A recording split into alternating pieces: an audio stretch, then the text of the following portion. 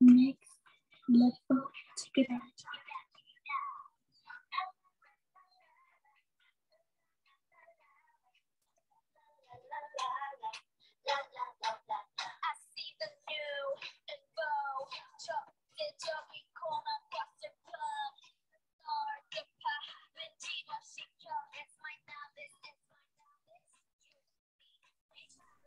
Hello, cha là.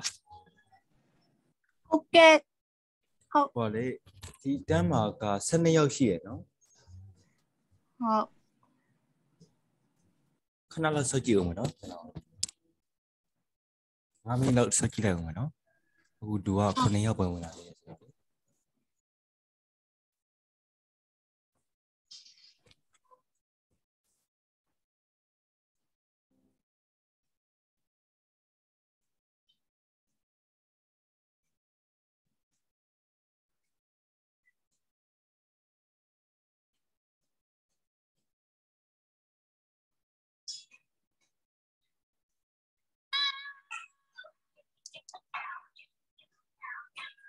Synchronize.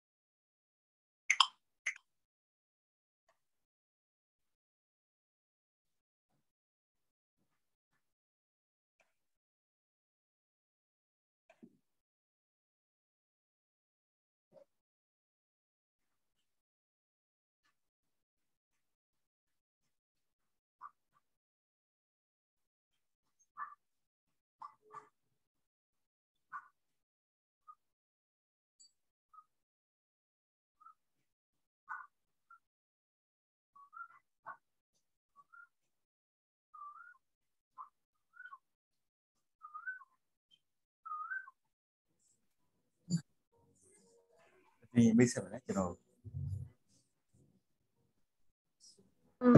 Hello, sir. I'm Nirjani and I'm from Tathong. ဟုတ်ပါဟုတ်ကဲ့ဟုတ်ကဲ့ဒီရပါတော့ကျွန်တော်တို့ကနေပါတယ်မော်နဲ့တယ်ပါဒီလိုရှိပြီးတမျိုးပဲကွာဟုတ်ပြီနော်နောက်တစ်ယောက်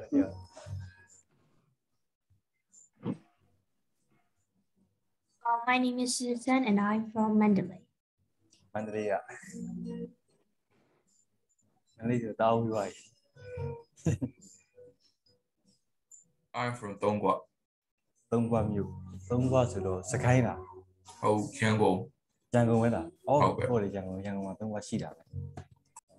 So sir, I'm Nalintu and I'm from Pew. ဖြူဟိုอ่ะဒီဗီဒီယိုသွားရလမ်းမလားဒီမှာရော I am Lila. I am from Mandalay. Mandalay ကပဲ My name is Susan. I'm from Bago. Kuga. My name is Tutumo and I'm from Q. Kuga, no? Tutumo. Sir, my name is Jason Lin and I'm from K.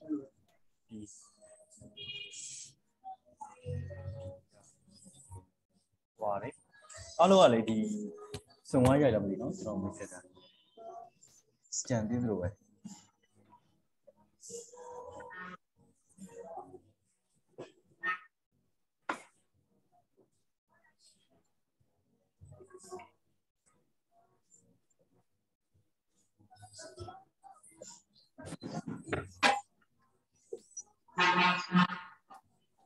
Doesn't ever do. I know a pair or Comida chicken dinner, the puja. The puja, no? The puja to the Shila. What is Oh, about the bubar. the puja? What is about Baila? Papa the puja. Oh, what is that publication and PowerPoint. is there a phone by a gold? Oh, double. Janadi, if proud of our Comida Pine Pani or the puja. The pool, Biole, who are Penetana she will even Maro, Conetana, Conetan Shita. Okay.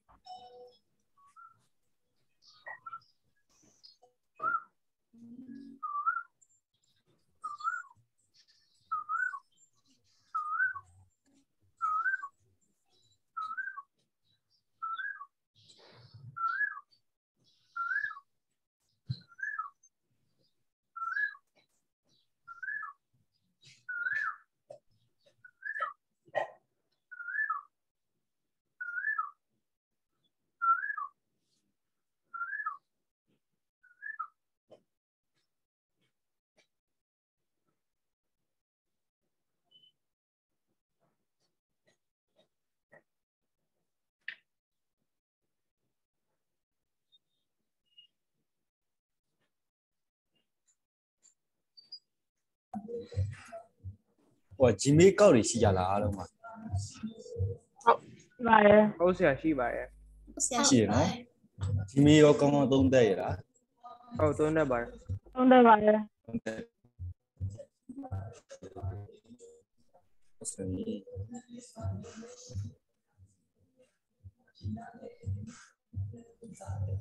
Why, programming language in a better video, think Pujala. I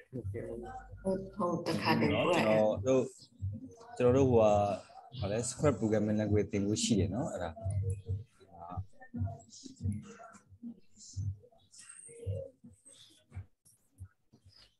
No, Dinia, she can eat in a Saja. She can eat in a look at Pujara.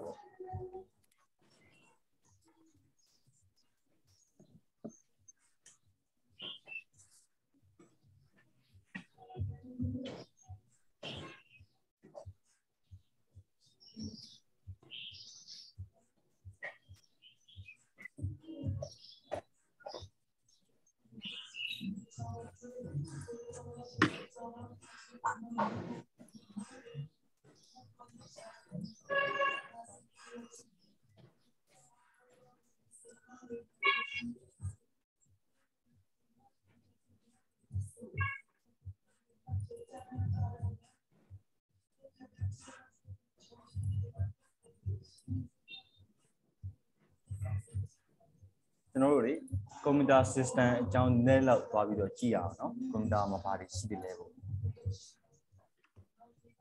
So, the Comida system, Genoruga. Comida system, you Jabuda Comida system. Jabu, no? Other Comidas Jabujala. Oh, We did it. Comida Surabaile.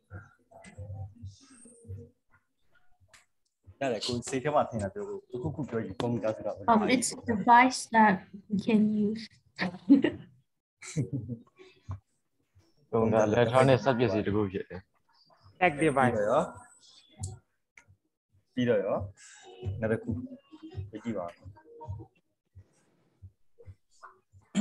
ဟုတ်ပြီနော်အဲ့တော့ကွန်ပျူတာဆိုတာ electronic ဖြစ်တယ်ဆိုတာဟုတ်တယ်ဟုတ်ဒီမှာရေးရတယ်နော်ကျွန်တော်တို့အဲ့တော့ကွန်ပျူတာဆိုတာဘာလဲဆိုတော့ကျွန်တော်တို့ဒီကွန်ပျူတာဆိုတဲ့စကားလုံးကဘယ်ကနေဆင်းသက်လာတယ်လဲဆိုတော့ကျွန်တော် compute ဆိုတဲ့စကားလုံးကနေဆင်းသက်လာတာ compute ဆိုတဲ့အဓိပ္ပာယ်ကတော့ကျွန်တော်တွက်ချက်တာပေါ့နော်အဲ့တော့အဲ့ကွန်ပျူတာကိုတနည်းအားဖြင့်ဘာနဲ့တွားပြီးတော့နှိုင်းလေးရှိတယ်လဲဆိုတော့ data processor လို့လည်းပြောရရှိတယ်ဘာဖြစ်လို့လဲဆိုတော့ तू ကဒီကွန်ပျူတာထဲကိုကျွန်တော်တို့က data တွေထည့်လိုက်တယ် data တွေထည့်လိုက်ပြီး तू က process တစ်ခုလုပ်ပြီးတော့ကိုလိုချင်တဲ့အဖြေတစ်ခုထွက်လာတယ်အဲ့မှာ तू ကဒီ data တွေကို process တစ်ခုလုပ်တယ်ပေါ့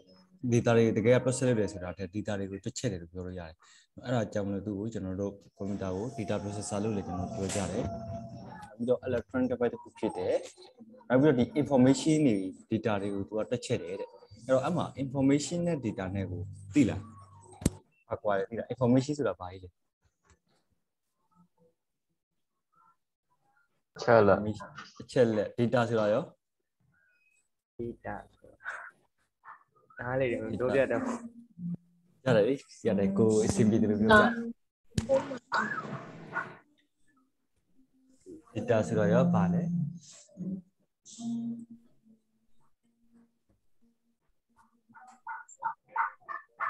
ဖိုတိုတို့ဗီဒီယိုတို့ပါတော့ data ဆိုတော့ဒီလိုရောလည်းမသိရောအဲ့တော့ data နဲ့ information နဲ့တူလားတူပါဘယ်လိုကွာလဲဆိုရင် information ရဲ့တစ်ခုခုရဲ့အကြောင်းသူ့တဲ့သက်ဆိုင်တဲ့အကြောင်းအရာ data ကြတော့ရော data ကြတော့data တော့ပြောရတော့ဟုတ်ပြီကွန်ပျူတာတန်းမှာလေ data နဲ့ information ကမတူဘူးเนาะမတူဘူးဆိုတာကလည်းကွဲတယ်ဒီပါလေဘာဖြစ်လို့လဲဆိုတော့ကျွန်တော်တို့ကခုနကပြောတဲ့ data processor လို့သူကရည်ညွှန်းထားတယ်ပေါ့ဒါအဲ့တော့ဒီ data တွေကဒီကျွန်တော်တို့ကွန်ပျူတာထဲရောက်သွားပြီးတော့ပြန်ထွက်လာတဲ့အခါကျရင် information တွေထွက်လာတယ်အဲ့လိုယူဆထားရမယ်เนาะအဲ့တော့ data ဆိုတာဘာလဲပေါ့เนาะ data ဆိုတာကကျွန်တော်တို့ကဥပမာအနေနဲ့ပြပြရမယ်ဆိုရင်ဒီ attendance မှာပေါ့နော်တင်ချာဘာသာရပ်မှာရတဲ့ရမှတ်တွေကိုကျွန်တော်တို့တွားပြီးကောက်မှာပေါ့ကျောင်းသားအတန်းတန်းမှာကျောင်းသားရောက်50ရှိမယ်အဲ့ဒီရောက်50ရဲ့ကျွန်တော်တို့တင်ချာဘာသာမှာရတဲ့ရမှတ်တွေကျွန်တော်လက်ကောက်မှာပေါ့စာရေးတွေနဲ့နော်အဲ့လိုလက်ကောက်တာကဘာလဲဆိုအဲ့ဒါ data ပဲနော်အဲ့လိုလက်ကောက်လို့ရတဲ့ဟာကိုကျွန်တော်တို့ကပြန်ပြီးတော့ analyze ပေါ့နော်ကျွန်တော်ပြန်လုပ်မယ်ပြန်လုပ်တဲ့အခါကျရင်ကျွန်တော်တို့ကဘယ်သူတွေကဒီအောင်လဲဘယ်သူတွေကရှုံးလဲပေါ့နော်ရမှတ်ဒီရောက်50မှာပေါ့နော်ကျွန်တော်ဘယ်သူတွေကအောင်တယ်ဘယ်သူတွေကရှုံးတယ်ဘယ်သူတွေက distinction ထွက်လဲပေါ့စသဖြင့်ပေါ့နော်အဲ့လိုမျိုးကျွန်တော်တို့ခွဲခြမ်းပြီးတော့ရလာတဲ့ဟာတွေကဘာလဲ information အဲ့တော့ဒီ information ဆိုတာကကျွန်တော် data တွေကိုဒီခွဲခြမ်း save ထားပြီးတော့ရလာတဲ့ဟာတွေပေါ့နော်ဒါမျိုးပေါ့ကွန်ပျူတာမှာလည်းလို့ကျွန်တော်တို့ data လိုက်ကြည့်လို့အဲ့ဒီရတယ်သူကြာယူထားတဲ့ data တွေအားရှိတယ် data တွေကိုကျွန်တော်တို့ computer တွေကိုထည့်လိုက်တယ်ထည့်လိုက်ပြီးတော့ကျွန်တော်ပြန်ရလာတယ် information တချို့ပြန်ရလာတယ်ဥပမာကျွန်တော်တို့ e0 ဘာကိုသုံးပြီးတဲ့သူတွေပြီးတယ်ကျွန်တော်တို့ဇာတ်တွေအများကြီးရက်ထည့်လိုက်တယ်လေဇာတ်တွေကိုကျွန်တော်တို့ဒီdata တွေအများကြီးရက်ထည့်လိုက်တယ်ရက်ထည့်လိုက်ပြီးမှအဲ့မှာကျွန်တော်တို့ကအောက်မှာ information တွေကြာလာတယ်ဟိုတယ်ကဘလောက် Africa ဘလောက်ကောက်ကဘလောက်เนาะအဲ့လိုမျိုးကျွန်တော်တို့ပြန်ကြာလာတာပေါ့ဒါမျိုးတွေပေါ့နောက်တစ်ခုကဘာလဲဆိုတော့ကျွန်တော်တို့ကွန်ပျူတာဆိုတာတဲ့ program able machine ဖြစ်အဲ့တော့ program ဆိုတာရောဘယ်လိုနားလဲ program ဆိုတာလေ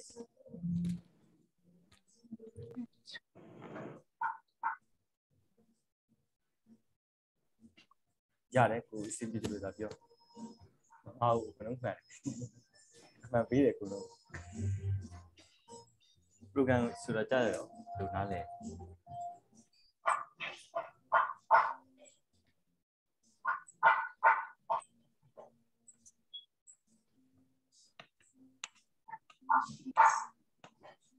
Hello ကြားလား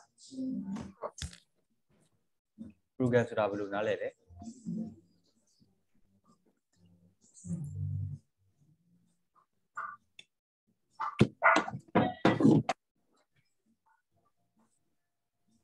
အစီအစဉ်စီစဉ်ဟုတ်လားအစီအစဉ်လားအဲ့လိုလားလူနားလဲကြားလဲ program ဒီမှာကျွန်တော်ကြည့်ရတာကွန်ပျူတာဆိုတာတဲ့ program able machine တစ်ခုဖြစ်ပါတယ်တဲ့နော် electronic device ဖြစ်တယ် program able machine တစ်ခုဖြစ်တယ်အဲ့တော့အဲ့ program ဆိုတာကြီးကျွန်တော်တို့ဘယ်လိုနားလဲကျွန်တော်တို့ဒီဟိုကြားဘူးလား TV program တို့ဘာလို့ကြားဘူးလားဟုတ်ကြားဘူးရနော်အဲ့တော့ကျွန်တော်တို့ကဒီ program ဆိုတဲ့ type ကဘာလဲဆိုတော့ကျွန်တော်တို့ season ပေါ့နော်ကျွန်တော်တို့ကပြောတယ်အဲ့တော့ဒီမှာ program ရေးပဲမရှိဆိုတာကအစီအစဉ်တကြလက်ဆောင်လည်းမရှိပေါ့အဲ့တော့ကျွန်တော်တို့ဒီ computer သမားတွေမှာဆိုရင်ဒီအလုပ်ကိုင်နေရှိရပေါ့နော်သူချို့ programmer တို့ software engineer တို့ certificate ရှိတယ်အဲ့တော့ programmer တွေကဘာတွေရေးရလဲဆိုကျွန်တော်တို့ program တွေရေးရတယ်အဲ့တော့ဒီ program တွေကိုရေးတဲ့သူကိုဘာလို့ခေါ်လဲဆိုကျွန်တော် programmer လို့ခေါ်တာပေါ့အဲ့တော့အဲ့ဒီ program ဆိုတာကဘာလဲဘာနဲ့သွားပြီးပူတယ်ဆိုကျွန်တော်တို့ကဥပမာပေးရမယ်ဆိုကျွန်တော်တို့ထမင်းချက်တယ်ဗျာထမင်းချက်တယ်ဆိုတော့ကျွန်တော်တို့ကဘယ်လိုမျိုးချက်ရလဲဆိုတော့ဒီဆန်ရှိမယ်ဒီအိုးထဲကိုဆန်ထည့်မယ်ပြီးရေဆေးမယ်ပြီးလီးဖို့ပေါ်တင်မယ်ပေါ့ဒါမျိုးပေါ့အဲ့လိုအစီအစဉ်ကြလုံးမထမင်းကချက်လို့ရမယ်အဲ့လိုမဟုတ်ဘဲနဲ့ကျွန်တော်တို့ကအိုးထဲဆန်ထည့်ပြီးတော့ရေမဆေးနဲ့တခါတည်းလီးဖို့ပေါ်တင်မယ်ဆိုရင်တော့ထမင်းချက်လို့ရမှာမရဘူးလေနော်အဲ့လိုမျိုးပေါ့နော်ကျွန်တော်တို့ကအစီအစဉ်ကြလက်ဆောင်ပြီးတော့လိုအပ်တယ်အဲ့ program ပဲမရှိတခုဖြစ်တယ်ကွန်ပျူတာကအဲ့တော့ကျွန်တော်တို့ကွန်ပျူတာကိုအကြောင်းသိသွားပြီဆိုတော့ computer system ဆိုတာရောဘာလဲနားလဲဘယ်လိုနားလဲကွန်ပျူတာတစ်လုံးမှာအလုပ်လုပ်တဲ့စနစ်ကဘယ်လိုပုံစံမျိုးလဲသိလား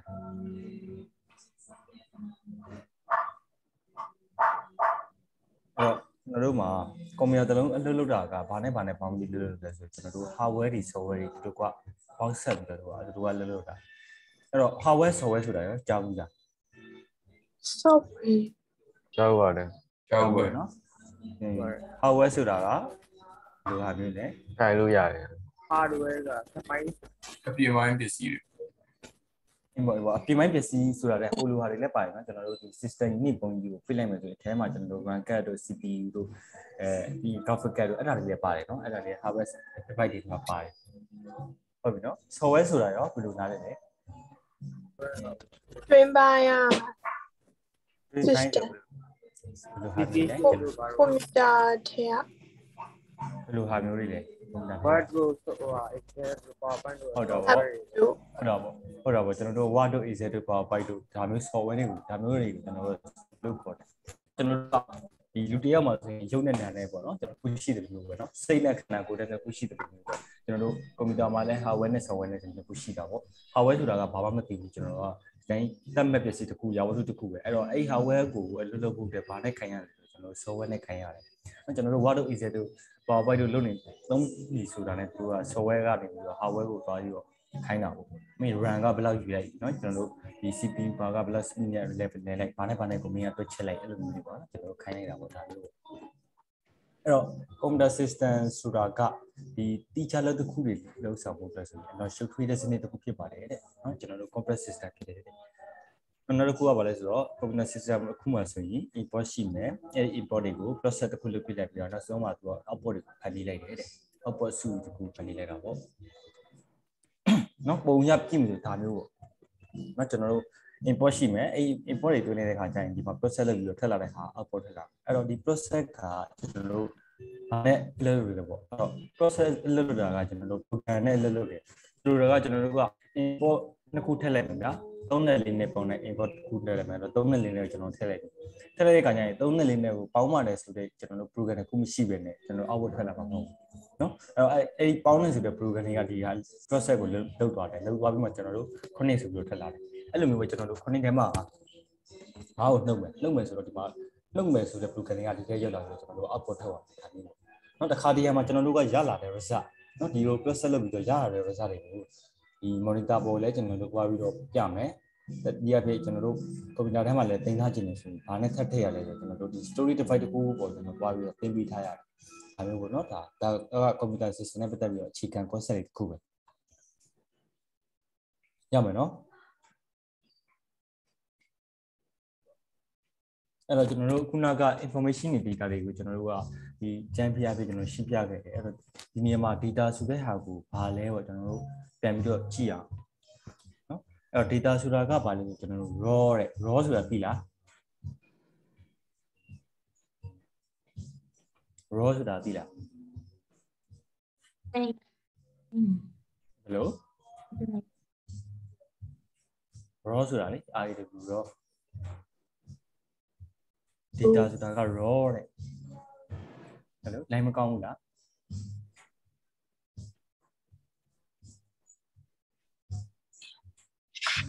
အကျန်း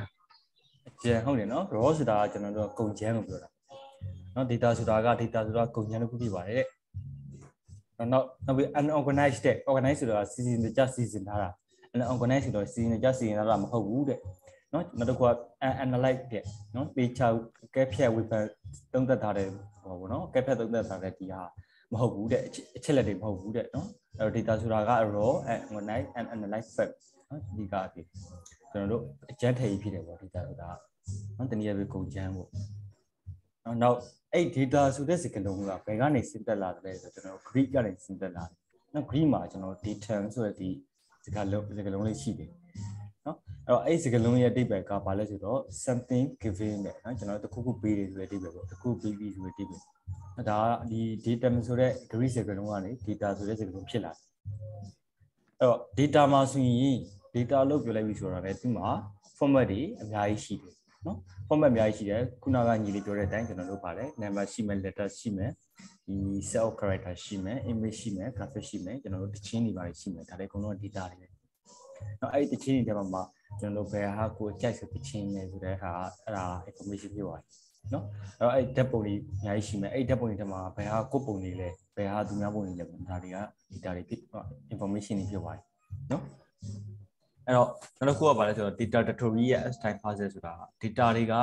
ချိန်ကြာလာတဲ့အမျှကျွန်တော်တို့ကပြောင်းလဲနိုင်တယ်လို့ပြောတာဒါနော်ဆိုကြပါစို့ကျွန်တော်တို့ခုနကပေးထားတဲ့ဥပမာနဲ့ပေးရမယ်ဆိုရင်ဒီတင်ချဘာသာရက်မှာ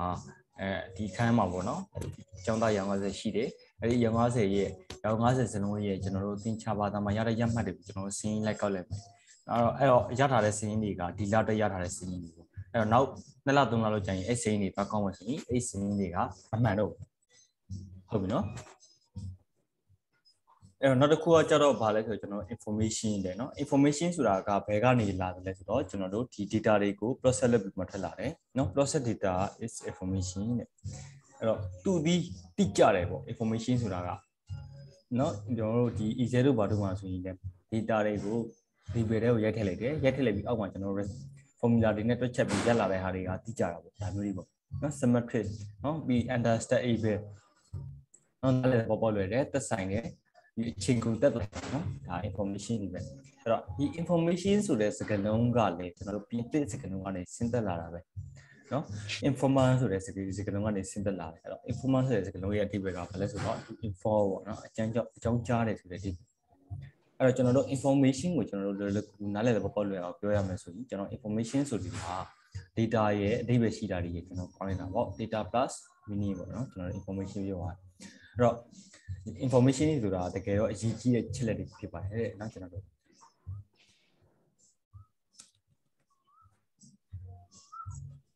့ဒါခြံခဲ့လိုက်မယ်နော်ဒီရတဲ့ခြံခဲ့လိုက်မယ်အဲ့တော့ဒါလေးကိုလေကျွန်တော်လည်းပြောပြမယ်နော် process လုပ်တယ်ဆိုတဲ့အချက်လက်တွေအဲ့တော့ဒီကွန်ပျူတာမှာပေါ့နော်ခုနကပြောတဲ့ကွန်ပျူတာမှာအလုပ်လုပ်တာက input ရှိမယ် output ရှိမယ် process ရှိမယ်နော်ပြီးရင်ဘာရှိမလဲဆိုတော့ကျွန်တော်တို့ program တွေရှိမယ် storage တွေရှိမယ်ထားပါတော့ဒါကတော့အဲ့တော့ process ဆိုတဲ့ဟာကဘာလဲဆိုတော့ဒီ import data တွေကို transforming နဲ့ပြောင်းလဲခြင်းကို information နော်အဖြစ်ပြောင်းလဲခြင်းဒီ output နော်ကျွန်တော်တို့ import information တွေကို output အနေနဲ့ပြောင်းလဲခြင်းကိုဘာလို့ခေါ်လဲဆိုတော့ကျွန်တော်တို့က process လုပ်တယ်လို့ခေါ်တယ်တဲ့အဲ့တော့ကျွန်တော်တို့ကအခုဒီကွန်ပျူတာမှာပေါ့နော်ကျွန်တော်တို့ keyboard ကနေ A လို့ရိုက်ထည့်လိုက်တယ်ဟုတ်ဒီမှာ keyboard ကနေ A လို့ရိုက်ထည့်လိုက်တယ်အဲ့တော့အဲ့ဒီ A ဒီကျွန်တော်တို့ကွန်ပျူတာနားလည်တဲ့ဘာသာစကားမဟုတ်ဘူးအဲ့တော့ကွန်ပျူတာနားလည်တဲ့ဘာသာစကားကကျွန်တော်တို့ကဒီ electric scanning တွေပဲနားလည်တယ်အဲ့တော့ကျွန်တော်တို့ဒီမှာတခုပြောစရာရှိလာတယ်အဲ့တော့ကွန်ပျူတာဒီ electronic device တွေဖြစ်တယ်အဲ့တော့ electronic device ဖြစ်တဲ့အတွက်ကြောင့်ကျွန်တော်တို့က electric scanning တွေပဲနားလည်အဲ့တော့သူက electric scanning လို့မြည်ပြီးဘာနဲ့သွားပြီးတော့ဒီလဲဆိုကျွန်တော်မီးခလုံးနဲ့သွားပြီးလာတန်ပြတာပေါ့အဲ့တော့မီးခလုံးမှာကျွန်တော်လုပ်လို့ရတဲ့ဟာတစ်ခုရှိတယ်ဘာနဲ့လဲဖွင့်နေ on and off ဟုတ်တယ်နော်ကျွန်တော်တို့အဲ့လိုပဲ electric scanning မှာလည်းကျွန်တော်တို့ on off scanning ဒီသူကသုံးတာเนาะအဲ့တော့ on ဆိုတဲ့နေရာကိုသူကဘာနဲ့သတ်မှတ်လိုက်လဲဆိုတော့ကျွန်တော်တို့ logic ရ0လို့သတ်မှတ်လိုက်တယ်sorry on ဆိုတဲ့နေရာကိုကျွန်တော်တို့1လို့သတ်မှတ်လိုက်ပြီးတော့ကျွန်တော်တို့ off တယ်ဆိုတဲ့နေရာကိုကျွန်တော်တို့0လို့သူက logic ရသတ်မှတ်ပြလိုက်တယ်သတ်မှတ်ပြလိုက်ပြီးတော့သူကအဲ့ဒီ scanning လေးတွေသူက CPU စီပို့လိုက်တယ်เนาะ CPU စီပို့လိုက်ပြီးမှအဲ့ CPU ကနေပြီးတော့သူကဒီအဲ့ဒီ binary code တွေကိုတွက်ချက်ပြီးတော့သူကဒီ monitor ပေါ်တစ်စိတ်လာပြီးတော့ပေါ်ပေးတာအဲ့တော့ကျွန်တော်တို့ဒီမှာမျက်စိထဲမှာ A လို့မြင်နေရတယ်เนาะဒီမှာ T လို့ A လို့ S လို့เนาะဒါမျိုးမြင်နေရတာပေါ့เนาะအဲ့တော့အဲ့လိုမြင်နေရတာပေါ့အဲ့တော့ဒါဒီကျွန်တော်တို့ကစက္ကန့်ပိုင်းတွင်းမှာအရမ်းမြန်တယ်ဒါလောက်ပါတာအဲ့ဒါကြောင့်မို့ကျွန်တော်တို့က ဒီကွန်ပျူတာပေါ်မှာ user က A လို့ရိုက်ထည့်လိုက်တာတမ်းပြီးတော့ A ကိုမြင်ရတာတကယ်ကတော့အဲ့လိုချက်ချင်းတော့ပေါ်လာတာမျိုးတော့မဟုတ်ဘူးနောက်မှတွက်ချက်တာတော့ရှိတယ်နော်အဲ့တော့ electrical signaling ဆိုတဲ့နေရာမှာခုနကပြောတဲ့ဒီ on off ဒီ logic ရပါတော့ on နဲ့ off တွေနဲ့ကျွန်တော်တို့ယူဆလို့ရတယ်ဒီ10ပေါ့နော်10 logic နဲ့ယူဆလို့ရတယ် on off signal လေးတွေကိုပြောချင်တာအဲ့တော့ on နဲ့ off တယ်ဆိုတဲ့နေရာကိုသူကဘာနဲ့ဖန်တီးထားလဲဆိုတော့ကျွန်တော်တို့ gate လေးတွေတုံးပြီးတော့ဖန်တီးထားတယ်အဲ့တော့ gate ဆိုတဲ့ဟာကိုကျွန်တော်တို့က6တန်း10တန်းရောက်မှ6တန်းမဟုတ်ပါဘူး10တန်းရောက်မှကျွန်တော်တို့ကသင်ရလိမ့်မယ်နော်ဒါပေမဲ့ဒီ gate ဆိုတဲ့ဟာကိုကျွန်တော်တို့ကနားလည်လည်ပြောရတယ်ဆိုဒီလိုဟာလေးတွေအဲ့ gate ဆိုတာလည်းဘာလဲဆိုတော့ကျွန်တော် logic ပဲသူက transistor တွေနဲ့သူကတိဆောက်ထားတာ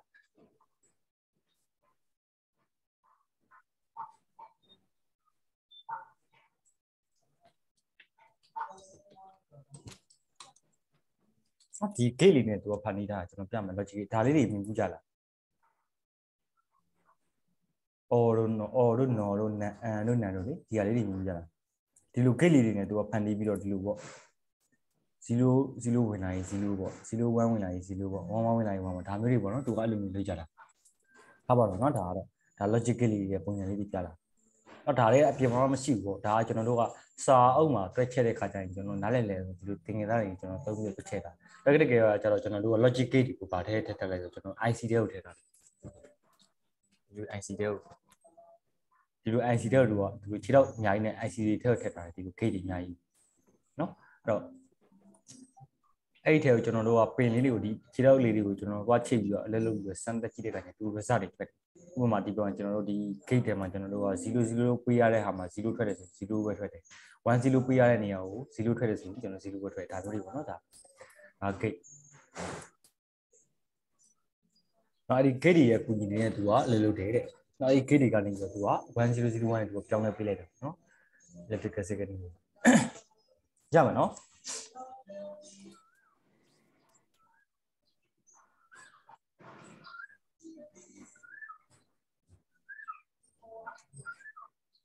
အဲ့တော့လေကျွန်တော်တို့ဒီကွန်ပျူတာအကြောင်းနည်းနည်းတော့ကျွန်တော်တို့အခြေခံပြောပြပြီးသွားပြီဆိုဒီကိုယ့်ရဲ့ကွန်ပျူတာထဲမှာလေကျွန်တော်တို့ software တွေပါတွင်းတက်လာ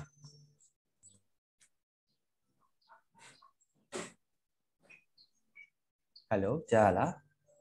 software တွေပါတွင်းတက်တဲ့သူရှိလားမရှိဘူးเนาะဘယ်သူ download လုပ်ပြီးတွင်းရတာအဲ့လို လုပ်တော့ပါတယ် office လောက်တော့တွင်တယ် office လောက်တက်တယ်เนาะဟုတ်ပြီအဲ့တော့လေကျွန်တော်တို့ကဘာသွင်းမလဲဆိုတော့ကျွန်တော်တို့ဒီကွန်ပျူတာထဲလေ IDM သုံးလား internet download manager သုံးလားမသုံးဘူးเนาะအဲ့တော့ကျွန်တော်တို့ကလေပထမဆုံးအနေနဲ့လေဒီကိုယ့်ရဲ့ကွန်ပျူတာထဲကိုလေဒီ browser လေးတစ်ခုကျွန်တော်တွင်းပေးဖို့လိုတယ်เนาะအဲ့ browser ကတော့ browser ဆိုတာကလေ browser နဲ့ search engine နဲ့တည်တာကွဲရလားပဲပါတယ်ကွဲတယ်เนาะအဲ့တော့ Google ဆိုတာဘာလဲ search engine เนาะဟိုပါပေါ့ကျွန်တော်တို့ဒီ Google Chrome လို့ကျွန်တော် Firefox လို့ဆိုရင်ရော browser နော်ဟုတ်ရနော်တချို့တွေကလေဒီ search engine နဲ့ကျွန်တော်တို့ browser နဲ့မကွဲကြဘူးကျွန်တော်တို့ကဒီ Google ဆိုတာ search engine ဟိုပါ Google ဆိုတဲ့ Google ထဲဝင်လိုက် browser ထဲဝင်လိုက် Google ထဲဝင်လိုက်လို့ရှောက်ပြောကြတာရှိတယ်အဲ့တော့ကျွန်တော်တို့ကဒီဟာနားလည်လဲကျွန်တော်တို့လည်းတော့ပြောလို့လို့လေအဲ့တော့ search engine ကရောဘယ်လိုလုပ်လဲသိလား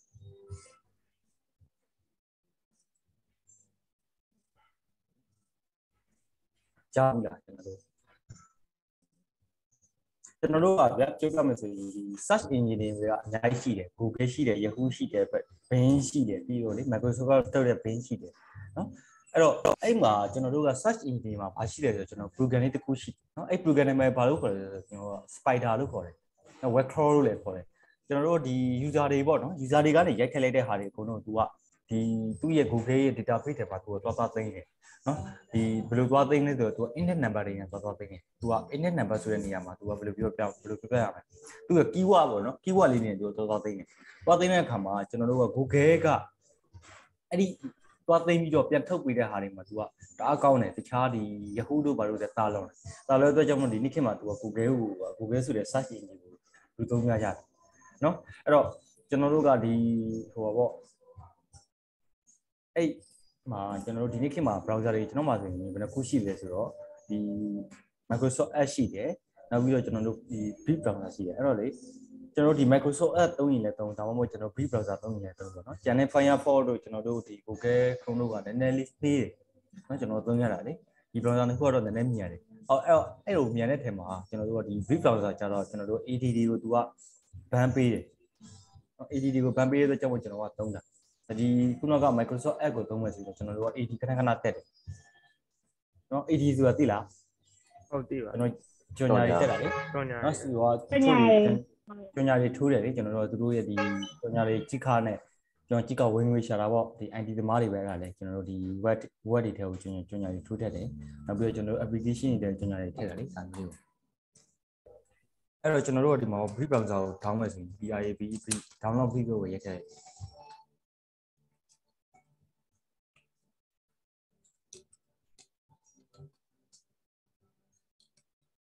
အောင်လို့ brief ကိုရေးထည့်နော်ဒီမှာကျွန်တော်တို့ Windows ဆို Windows ပေါ့ဆိုတော့ MacBook နဲ့သုံးနေဆို MacBook ပေါ့နော်ကျွန်တော်ကြာလာလိမ့်မယ် Linux ဆို Linux နဲ့ကြာလာလိမ့်မယ်အဲ့တော့လေကွန်ပျူတာရှိကြတယ်မလားအားလုံးပါဟုတ်ရှိပါ ရှိပါတယ်ရှိတယ်နော်အဲ့တော့ကျွန်တော်တို့ဒီ browser လေးနဲ့ download ဆိုပြပါလားဒီ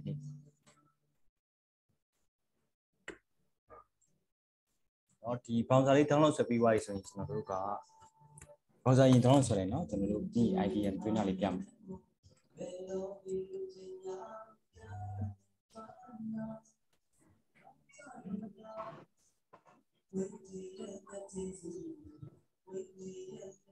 တောင်းလို့ဆွဲပြီးတော့လေကြားရတဲ့ file ကိုနှစ်ချက် click လဲနော်သူဆက်ပြီးတော့လုပ်သွားလိမ့်မယ်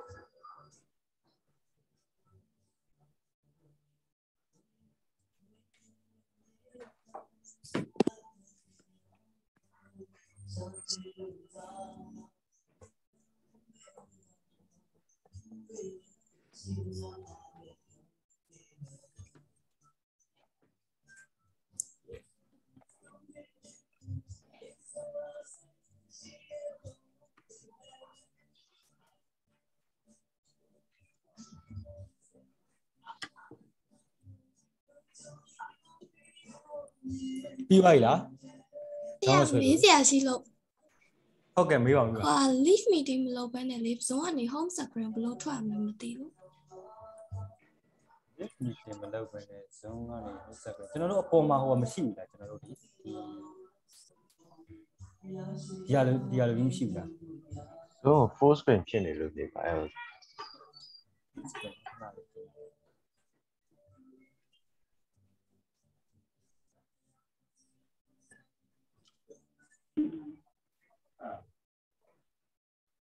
ရပြီ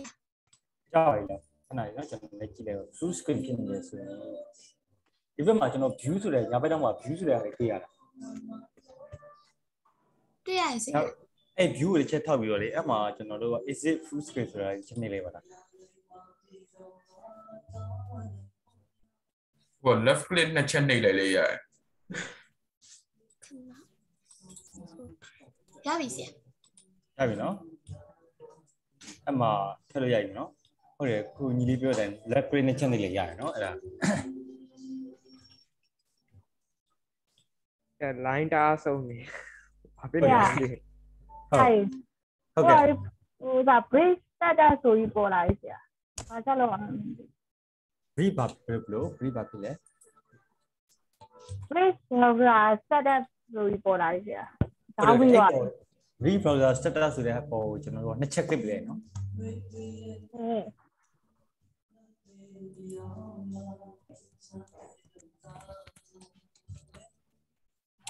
အဲ့ brief browser status ဆိုတဲ့ပုံကိုကျွန်တော်နှစ်ချက် click လိုက်ဟုတ် package open ရတယ်နော်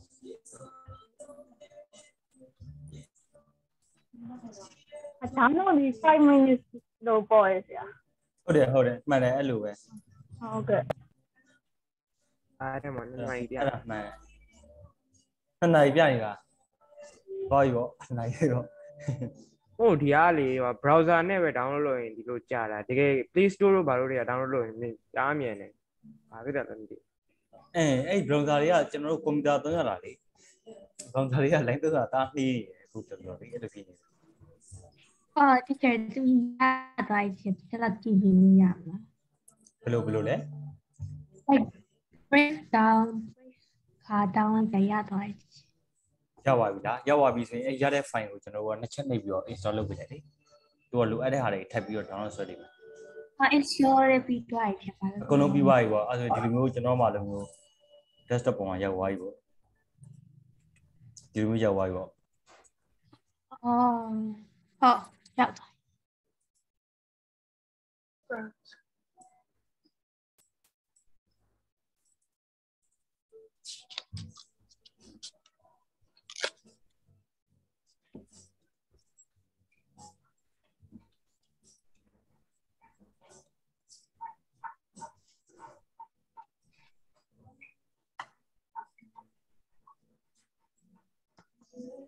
ကျော်သွားပြီဆိုရင်လေပြီးွားတဲ့သူတွေကလေကျွန်တော်ကိုဘယ်တဲ့ဝင်ပြီးမလဲဆိုဒီကျွန်တော်တို့မှာ software တွေ download ဆွဲတဲ့ website ရှိတယ်ကြားဘူးလားကျွန်တော်တို့ဒီ line ပေါ်မှာလည်းတင်ပေးနေကြတယ်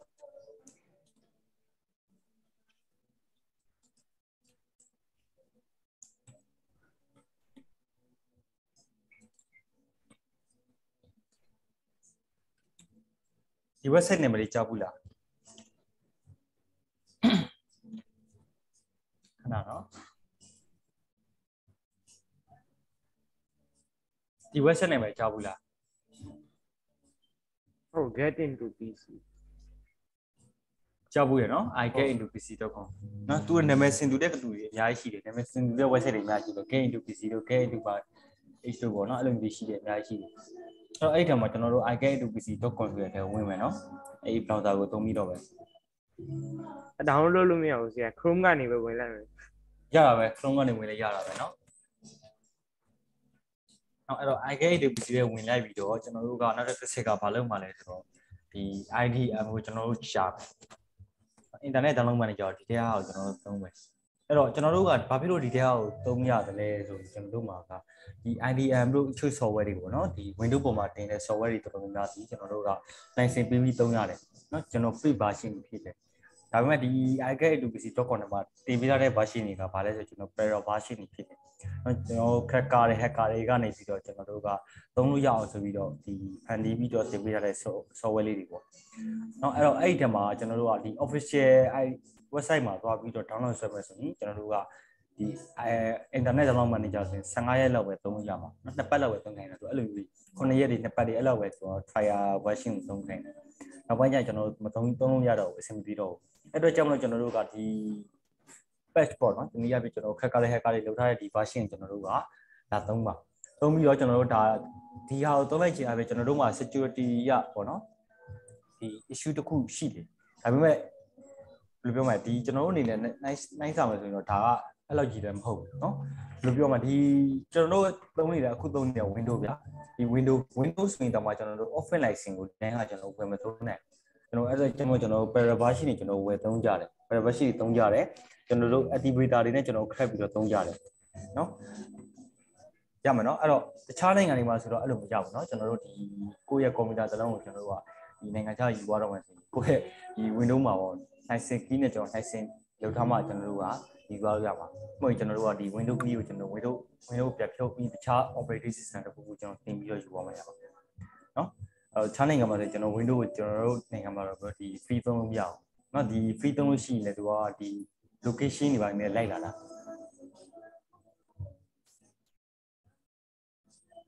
ကျွန်တော်တို့နိုင်ငံတစ်ခုပဲဒီလိုသုံးရတာเนาะ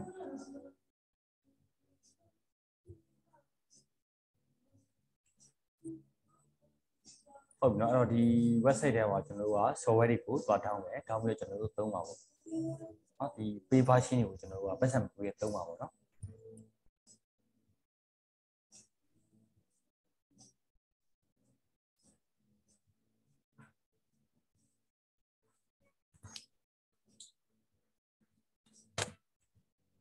ဆိုတော့ဒီမှာ IDM လို့ရိုက်ထည့်เนาะ IDM ရိုက်ထည့်ပြီးတော့ဒီမှာ internet download manager ဆိုတာပေါ်လာလိမ့်မယ်ဆရာကြီးအခုမေးရတော့ဟုတ်ကဲ့ပြောပါမယ်ဗျာဒီလေ commission မှာinternet download manager ရှိရဆရာဟိုစား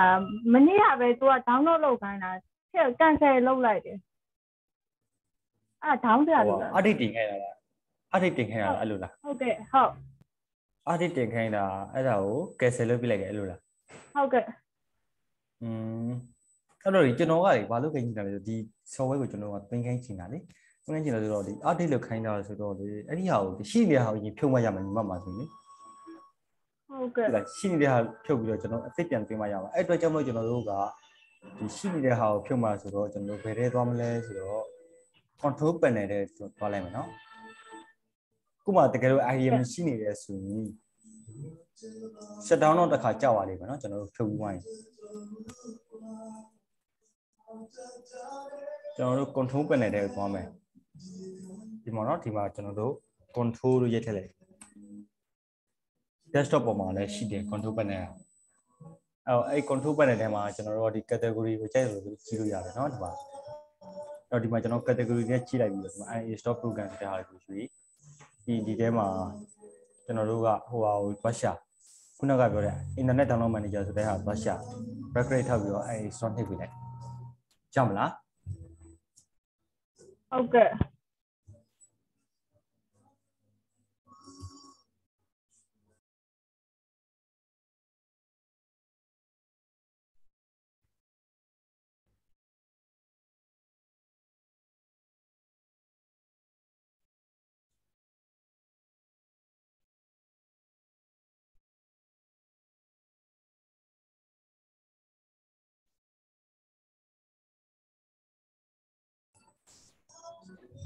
ဆရာ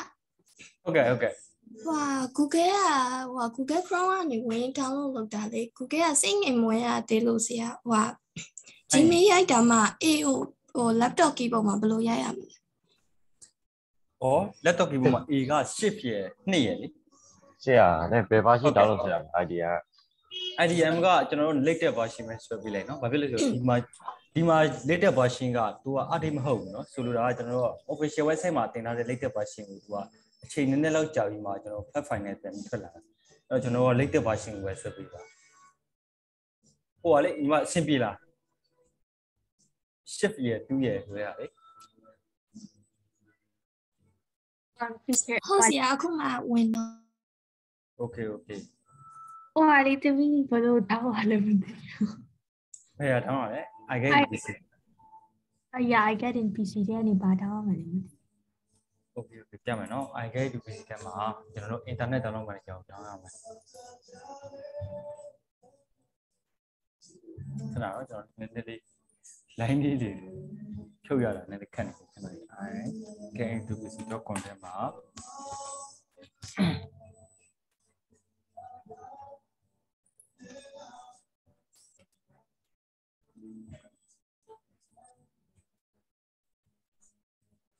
ဒီမှာနော်ညရတယ်ပါ IDM တော့ရိုက်ထည့်ဒါကြီးကြာလာလိမ့်မယ်ပေါ့3 week တို့8 month တို့ဘာလို့ကြာလာလိမ့်မယ်ဗျာအဲ့တော့အဲ့ဒီမှာကျွန်တော်တို့က latest version နောက်ဆုံးဖြစ်တဲ့ကျွန်တော်3 week အကိုဆိုတဲ့ဟာကိုလွန်ခဲ့တဲ့3ပတ်လောက်ကသင်ခဲ့တဲ့ဟာကိုကျွန်တော်တို့ကတစ်ချက် click လိုက်မယ် click လိုက်ပြီးကျွန်တော်တို့ဒီမှာကြာလာမယ်ကြာလာတဲ့အခါကျရင်ဟိုးအောက်ဆုံးကျွန်တော်တို့ပါမယ်ဟိုးအောက်မှာကျွန်တော်တို့ဒီအောင်တုံးလေးတုံးပြရလိမ့်မယ်နော်အဲ့ချိန်ကျရင်ဒါကိုကျွန်တော်တစ်ချက်နှိပ်လိုက်မယ်ဟုတ်ဒီမှာတော့ဆောက်ခိုင်းနေတာဒီမှာဆက်ဆက်ကပ်ပေါ့နော်ဒီမှာကျွန်တော်ကြည့်နော် password is always တဲ့ iGCSE.com နဲ့ဆိုလိုတာကသူ့စီက download ဆွဲထားတဲ့ file ကြာလာပြီရလာပြီဆိုရင်အဲ့ file ကိုကျွန်တော်ဖွင့်တဲ့အခါကျရင် password ကိုကျွန်တော်တို့က iGCSE.com ဆိုတဲ့ဟာပဲရိုက်ထည့်ပြီးတော့ဖွင့်ပါလို့သူကပြောတာနော်နောက်တစ်ခုကကျွန်တော်တို့ဒီတုံးလေးပေါ်ကိုတစ်ချက် click ပြလိုက်မယ်အဲ့တော့ဒါကြီးကြာလာလိမ့်မယ်နော် the information you are about to submit to is not secure တဲ့ဆိုတော့ဒါဒီအခုကျွန်တော်တို့ download တဲ့ version ဒီကျွန်တော် para version တွေဖြစ်တယ်hacker တွေကနေပြီးတော့ဖန်တီးထားတဲ့ version တွေဖြစ်တဲ့အတွက်ကြောင့်မလို့သူကမလုံခြုံဘူးလို့သူကပြောတာနော်အဲ့တော့မလုံခြုံဘူးလို့သူကပြောတာဖြစ်တဲ့အတွက်ကြောင့်မလို့ဒါကိုကျွန်တော်တို့ကဒီဟိုလုပ်လို့ရတာပေါ့ဒါကိုကျွန်တော်တို့က send anyway ဆိုပြီးကျွန်တော်တို့ကြော်ခွပြီးတော့ကြွားသုံးရတာပေါ့အဲ့တော့တစ်ခါတလေကြာရင်ကျွန်တော်တို့ဒီမှာ not secure လို့ကျွန်တော်တို့ရေးတိုင်းလဲကျွန်တော်တို့က not secure တကယ်မဖြစ်တာမဟုတ်ဘူးအဲ့ကျွန်တော် Google တို့ဘာမှဆိုရင်အဲ့ကျွန်တော်တို့ကဒီ software တွေပါ download ဆွဲလို့ရအောင်ကျွန်တော် software တွေသွားတင်အဲ့တော့ Google ကမဟုတ်တဲ့ software တွေသူက secure မဟုတ်ဘူးသူကပြောလိုက်တယ်အဲ့တော့သူ့မှာသွားတင်ထားတဲ့ software ဆိုရင်ကျွန်တော်တို့က secure ဖြစ်တယ်ဆိုတဲ့သဘောလားပေါ့ကျွန်တော်ပြန်စဉ်းစားဖို့လိုလာတယ်အဲ့တော့ Google account တစ်ခုကိုကျွန်တော်တို့ကဘယ်လောက်ပေးရလဲဆိုတော့ဒီ Google account ပေါ့ဒီ Google Play Store account တစ်ခုကိုကျွန်တော်တို့ကမြန်မာငွေ3000 4000လောက်ပေးရတယ် နော်ဒီ American dollar နဲ့ဆိုရင်ကျွန်တော်တို့ကဒေါ်လာ30ပေးရတယ် Google developer account ပေါ့နော် Google Play Store developer account အဲ့တော့အဲ့မှာကျွန်တော်တို့ကဒီ computer သမားတွေကဒီ phone software လေးတွေကျွန်တော်တို့ရေးကြတယ် Android နော် Android software တွေပါရေးကြပြီးတော့ကျွန်တော်တို့ကအဲ့မှာကျွန်တော် Google developer account ကိုဝယ်ပြီးတော့သူတို့အဲ့ account ကနေသူတို့ရေးရတဲ့ software တွေကိုကျွန်တော် Play Store ပေါ်တင်ကြတယ်နော် developer လေးတွေနဲ့ကျွန်တော်တင်ကြတယ်နော်ဥပမာကျွန်တော် Cambodia တို့ဘာလို့ညလိုမျိုးပေါ့နော်ကျွန်တော်တို့ဒီလို KBZ တို့ဒီ Waymoney တို့တော့ဘာလို့ညလိုပေါ့အဲ့ဒါလေးကျွန်တော်တို့က developer တွေကနေဒီ Google Play Store ပေါ်တင်ပေးထားတဲ့ဟိုဟာနော်အဲ့တော့တင်ကြီးသူကမကြဘူးတင်လိုက်ပြီးတော့သူကဒီ၄-၅ ရက်တော့သူကကြာမှသူကအဲ့ Play Store ပေါ်မှာ download ဆွဲလို့ရတယ်အဲ့မတိုင်ခင်ကျွန်တော်တို့ကတော့ကျတော့ဒီတခြား drive တွေပေါ့နော် cloud storage တမျိုးမျိုးပေါ့ကျွန်တော် cloud ပေါ်တင်ပြီးတော့တခြား drive တွေပါတယ်ကျွန်တော် share ပြီးတော့ကျွန်တော်သုံးကြတယ်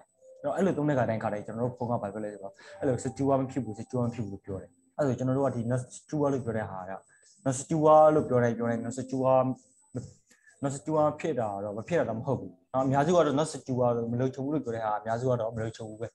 ဒါပေမဲ့တချို့ချင်းချင်းလေးတွေရှိနေတယ်เนาะနောက်ပြီးတော့ကျွန်တော်တို့ iOS ပေါ့နော် iOS မှာလည်းကျွန်တော်တို့ဒီ Apple phone တွေမှာဆိုရင်ကျွန်တော်တို့ Apple Store လို့ပါလို့ရှိတယ်ဗျာအဲ့မှာကျွန်တော်တို့ software တွေဝင် download ရတယ်ကျွန်တော် Apple မှာသုံးတဲ့ software ကိုကျွန်တော်တို့ Android မှာသုံးတဲ့ software နဲ့သုံးလို့ရတယ်နော်သူ Apple ကျတော့ Apple developer account ဆိုတာတစ်သက်ပဲရှိလာတယ်နော်အဲ့မှာ Apple developer account ကပို့ပြီးတော့ဈေးကြီးသွားတယ်နော်တစ်ခေါက်ကိုကျွန်တော်တို့ကဒေါ်လာ100လောက်ပေးရတယ်မြန်မာငွေနဲ့ဆို3သိန်းခွဲ2သိန်းဝန်းကျင်တော့ရှိတယ်အဲ့တော့အဲ့လိုပဲသူကဒီ developer တွေကနေ iOS application တွေကျွန်တော်တို့ရေးပြီးတော့သူ့လိုမျိုးပဲကျွန်တော်တို့ဒီတင်ပေးရတယ်တင်ပေးတဲ့ဟာကိုကျွန်တော်တို့ကလိုက်ပြီးတော့ဒီ Apple user တွေကသူ့ရဲ့ Play Store မှာရှိတဲ့နော်သူ့ရဲ့ Apple Store မှာရှိတဲ့ဒီ software တွေကို download ဆက်ပေးရတယ်ဟုတ်ပြီနော်အဲ့တော့ကျွန်တော်တို့ကဆိုတာဒီ not secure ဖြစ်တယ်လို့ပြောတိုင်းလဲ not secure အမှန်တကယ်ဖြစ်တာတော့မဟုတ်ဘူးသူဒီ rule တွေပါတယ်လိုက်ပြီးတော့ညှိနေတဲ့အတွက်ကြောင့်နော်အဲ့တော့ကျွန်တော်တို့ကကိုဉာဏ်ရှိတယ်လို့ပေါ့နော်ဒီခွာပြီးကြော်ပြီးတော့သုံးလို့တော့ရတယ်ဒါပေမဲ့ကျွန်တော်တို့ကအန်ရတော့များတာပေါ့နော်ဒါ data တွေကအကြီးကြီးတဲ့ data တွေမထည့်ထားဘူးတော့လိုတာပေါ့အဲ့တော့ဒီမှာကျွန်တော်တို့က sum anyway ပေါ့နော်ဒီမှာ sum anyway ကိုနှိပ်လိုက်ပြီဆိုရင်ဒီလိုကြက်လာတယ်အဲ့ဆိုရင် तू က download search ဆိုပြီဒါပြီး hello စုဆန်ကဘာပြောလို့လဲမသိဘူးဟုတ်ကဲ့ဒီ idea မျိုးရှာလဲမတွေ့ရသေးတယ်ဘာမှမဟုတ်မတွေ့ဘူးလားခဏနော်ကျွန်တေ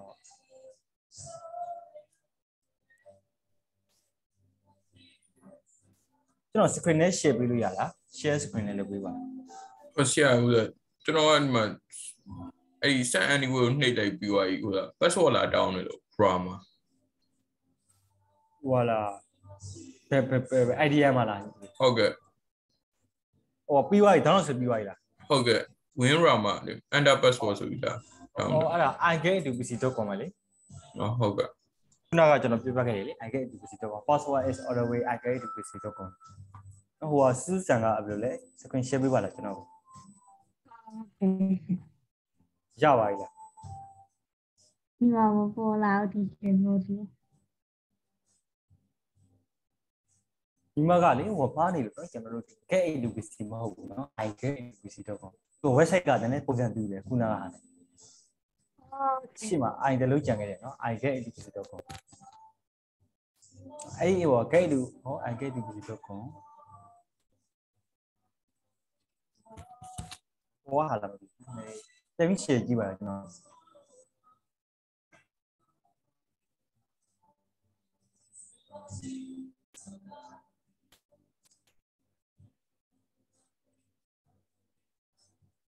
အဲ့တော့ညီမက Yahoo ကနေသွားရှာနေတယ်เนาะကျွန်တော်တို့ဒီ search bar မှာအခုဆိုရင်ကျွန်တော်တို့ဒီ search bar မှာသွားကြည့်လိုက်ဒီမှာ search.yahoo.com နဲ့ YHS reach တဲ့เนาะအဲ့တော့ကျွန်တော် google.com ရေးခဲ့လိုက် google ထဲမှာသွားရှာမှာเนาะဒါအကုန်လုံးဖြတ်ပြလိုက်เนาะgoogle.com ဖြတ်ပြလိုက်เนาะဖြတ်ပြတော့ google.com เนาะအဲ့မှာ iGCSE.com ရိုက်ထည့်လိုက်search engine မတူလို့နည်းနည်းလေးလွယ်သွားတာเนาะအဲ့ I am not robot ဆိုတဲ့ဟာတက်ပြလိုက်ဓာတ်ပုံလေးရေးပြရမှာပေါ့လေပုံပါတဲ့ဟာလေးရေးပြလိုက်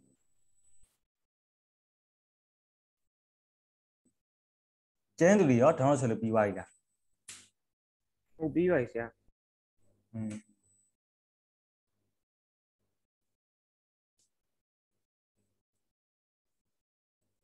read ပြန်တော့လူထဲမှာ ဘယ်သူမှကြည့်ကျစင်နေမှာလား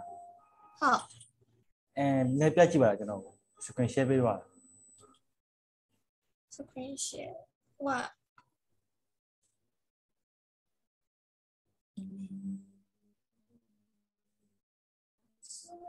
ပြဘလို့ share အောက်မှာလေကျွန်တော် screen share ဆိုရယ် share screen ဆိုတာရှိတယ်ကျွန်တော် mic တို့ video တို့အောက်မှာ share screen ဆိုတာလည်းရှိတယ် ဟုတ်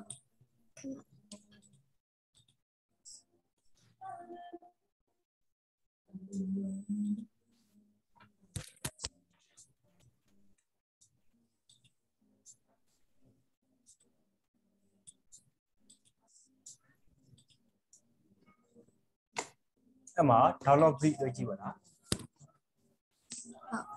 ခဏဆောက်လိုက်လေမခဏအဲ့မှာ download brief for Windows 64 page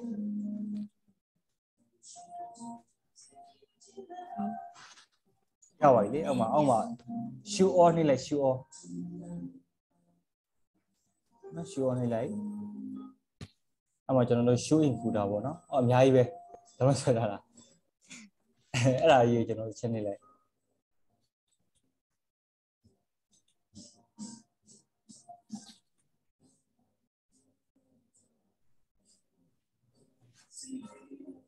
ရှစ်ခုတော့ဖြစ်နေပြီเนาะ download ဆွဲတာလားကြာလားအဆင်ပြေလား ဒီလိုဆိုရပြီ အဲ့လေအဲ့ရပြီလေအဲ့ဒါလေကျွန်တော်ရှစ်ခုရင်တောင်းရှစ်ခုတော့ပြသွားပြီလေအဲ့ဒါဖြတ်ပြလိုက်เนาะကျန်တဲ့ပုံရရတယ်ဖြတ်ပြလိုက်တော့ကျွန်တော်တစ်ခုခုကိုကျွန်တော်ယူလိုက်ပြီးတော့ဟို show a photo ပဲနှိပ်လိုက်ပါအမှကျွန်တော်ပြမယ်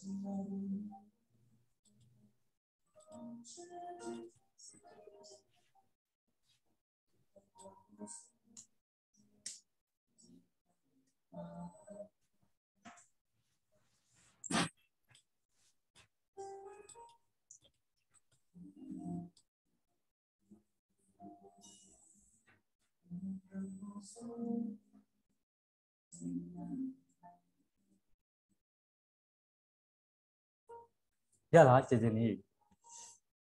show in folder လေးတစ်ချက်နှိပ်ပေးပါလား ဆရာခုနအထက်ကိုပြန်သွားပြီးရော မဟုတ်ဒီမှာအခုမြင်နေရတဲ့ထဲမှာ show in folder တစ်ချက်နှိပ်လိုက်ကျွန်တော် download ဆွဲထားတဲ့နေအောက်ရောက်သွားလိမ့်မယ် folder အောက်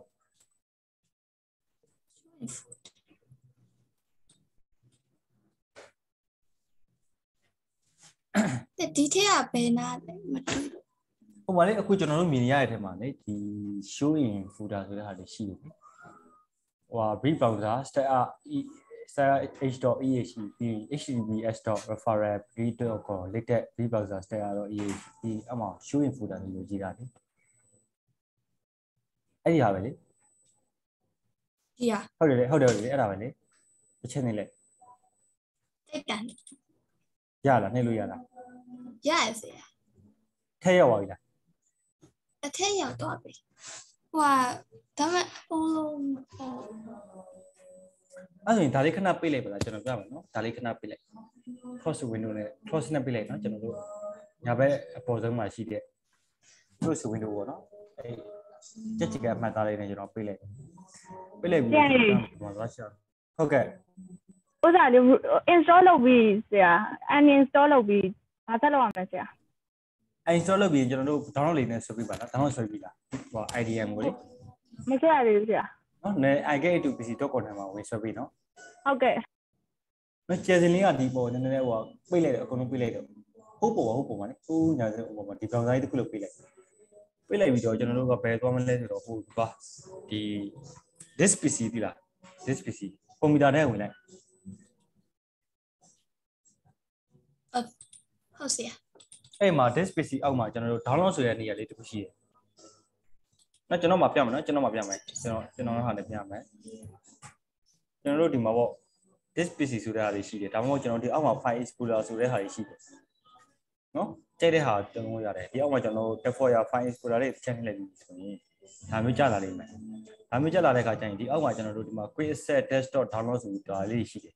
နော်အဲ့တော့အဲ့ဒီထဲမှာကျွန်တော်တို့ download ဆိုတဲ့အောက်ချက်နှိပ်လိုက်ရင်ခုနကကျွန်တော်တို့ download ဆွဲထားတဲ့ file တွေကျက်လာတယ်ဒီအောက်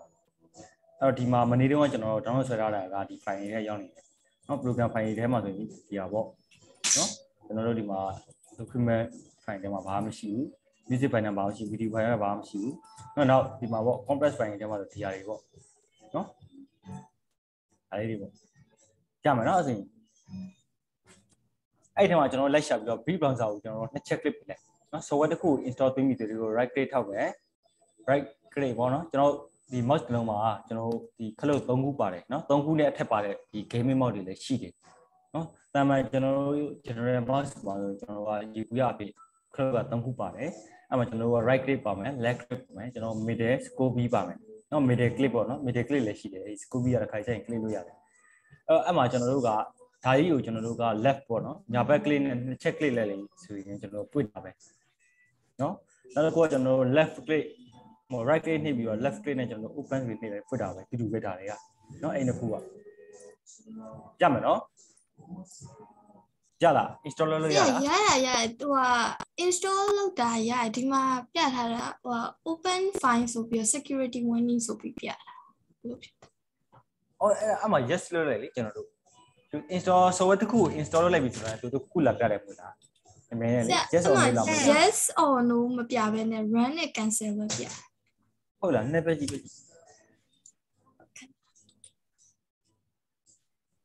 ကြာဘယ် website တောင်းမှာလဲကြာ iGCSE.com ဆိုတဲ့ website လေအော် run နဲ့ရောညီမအဲ့ဒါ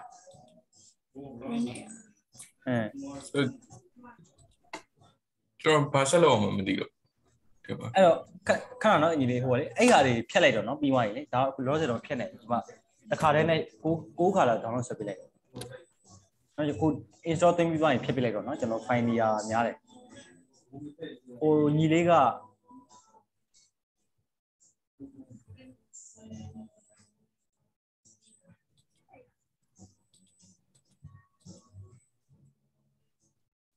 ဟိုညီလေးကအဆင်ပြေလားဘာဆက်လို့မှမသိဘူးဖြစ်နေလားဟုတ်စီရ screen share လိုက်လို့ရတယ်ရည်စင်းကျွန်တော်ရည်ပြောမယ်နော်သူကလေဒီဟိုပါပေါ့ကျွန်တော်တို့ကကွန်ပျူတာထဲကိုနော်ကျွန်တော်တို့ဒီ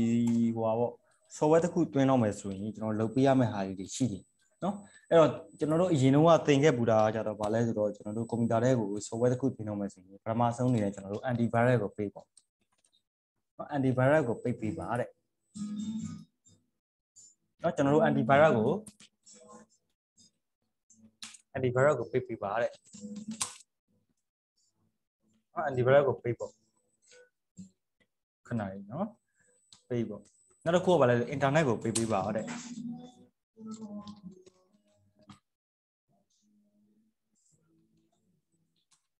နော်ပြီးမှကျွန်တော်တို့ install လုပ်ပါတဲ့အဲ့လိုမျိုးသူကပြောထားတယ်အဲ့တော့ဘာဖြစ်လို့ antivirus ကိုပိတ်ပေးဖို့လိုအပ်လဲဘာဖြစ်လို့ internet ကိုပိတ်ပေးဖို့လိုအပ်လဲဆိုတော့ကျွန်တော်တို့သိဖို့လိုတာနော်ဒီမှာဒီလိုပိတ်ယူတဲ့အတိုင်းကျွန်တော်ဘာဖြစ်လို့ပိတ်ဖို့လိုအပ်လဲဒီကောင်တော့ရှိတယ်အဲ့တော့ကျွန်တော်ဒီမှာ antivirus ဆိုတဲ့ဟာတွေတွေ့ရတယ်ဗျာစာလုံးအသစ်နေနဲ့ internet ဆိုတာကတော့သိပြီးသားပဲအဲ့တော့ antivirus ဆိုတာကဘာကြီးလဲသိလားကွန်ပျူတာ virus မဝင်အောင်လုပ်ပေးတာဟုတ်ပြီကွန်ပျူတာ virus မဝင်အောင်လုပ်ပေးတာ antivirus ဟုတ်ပြီနော်ကွန်ပျူတာ virus ပေါ့အဲ့တော့ virus ဆိုတာကရောဘာလဲကွန်ပျူတာ virus တဲ့သင်္ဆန်းတစ်ခုပေါ်လာပြီနော်အဲ့တော့ virus ဆိုတာကဘာလဲဟုတ်ပြီနော်အဲ့တော့ဒီကွန်ပျူတာ virus ကဘယ်လိုပုံစံမျိုးလဲသိလားမြင်ဘူးကြလားကွန်ပျူတာ virus ဘူးပေါ့ဆရာကျန်းသူတွေရောကွန်ပျူတာ virus ကိုမြင်ဘူးကြလား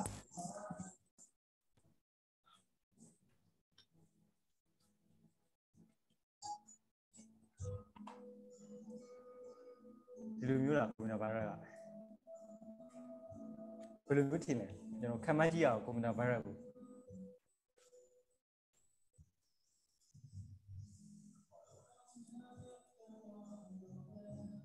ယ်လိုကြားလားဟုတ်ဆရာကြားပါတယ်ဘယ်လိုမျိုးပုံစံမျိုးထင်လဲဒီလိုပုံစံမျိုးလားကွန်ပျူတာ virus က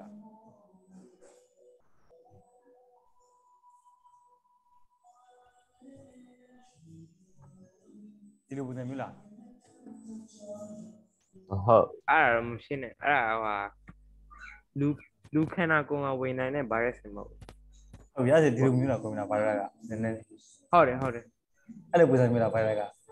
ဟုတ်တယ် ကွန်ပျူတာဗိုင်းရပ်ကပုံမရှိဘူးလို့တော့ထင်တာပဲ အဲ့ဘာမှရေးရတယ်လေ biological viruses versus computer ဒါမျိုးอ่ะကွန်ပျူတာဗိုင်းရပ်က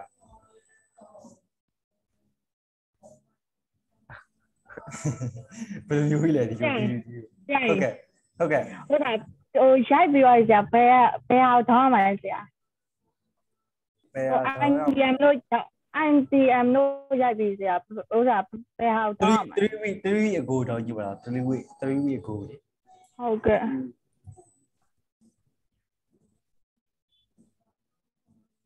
တောင်းရပြီ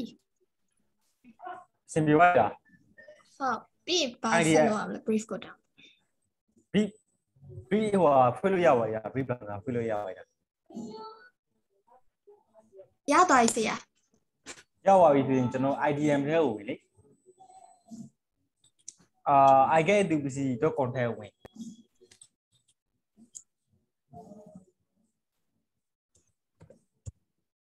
I get into PC.com ထဲကိုဝင်နော်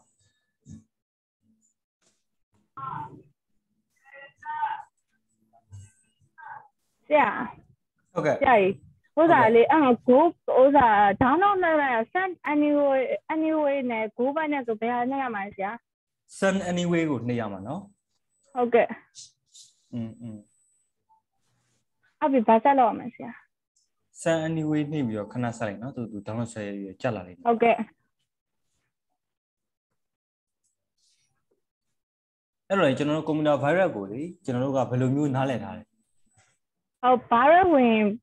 application တွေကဝင်လို့မရတော့ဘူးဝင်လို့မရတော့ဘူးเนาะအဲ့တော့အဲ့ virus ကရောဘယ်လိုပုံစံနဲ့ရှိလဲသိလားရှိတော့ဘယ်လိုမျိုးဘူးလားပေါ်ကအဖြစ်နိုင်တယ်ဒီလိုဟာမျိုးอ่ะဟုတ်အော်ဒီလိုမျိုးဖြစ်နေတယ်ပေါ့ virus ကအဲ့လိုလားအဲ့တော့ကျွန်တော်ကွန်ပျူတာကြီးကို fit ကြည့်ဘူးလားဝင်ကြည့်fit ကြည့်ဘူးရနော် fit ကြည့်မဘူးเนาะဟုတ်ကဲ့ဟုတ်ကဲ့ဆိုပြီးပေါ်လာဆရာဘာဆက်လို့ဘယ်လိုOkay save as ဆိုပြီးပေါ်လာတယ် CS ဟုတ်တယ်လေ CS ဆိုတာကဘာဟို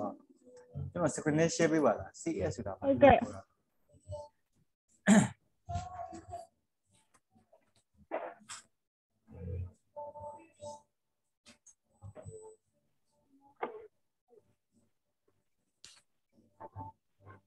ဆရာဒီလိုဟုတ်တယ်လေအဲ့ဒါ save ပဲလေ save လိုက်လေဟုတ်ကဲ့အဲ့ဒါပဲလေဒီကဟုတ်ပြီးသွားပြီနော်ဟုတ်ကဲ့ဘာသာလို့ပြီးသွားပြီဆိုအဲ့ show all ဆိုတဲ့ဟာကြီးချက်နေလိုက်ဒါမှမဟုတ်ခုနကတော့အတိုင်းကျွန်တော်တို့ show in folder နဲ့ဝင်ရင်လည်းဝင်ဟုတ်နော်အဲ့လိုဝင်နေဝင်ဟုတ်ကဲ့ဟုတ်နော်အမခဏလေးဆောင်နော်ဒီရောဟုတ်ကဲ့ကျန်းသူတွေရောပြီးသွားရမပြီးသေးသူရှိလားကျွန်တော် software တွေရောက်ပြီးတော့ဘာလို့မသိဘူးဘယ်လို software ဘယ်ထဲရောက်နေတာလဲ software တွေတန်းရောက်သွားဒီ download လုပ်လိုက်အဲ့ကျွန်တော် screen နဲ့ share ပြပါလား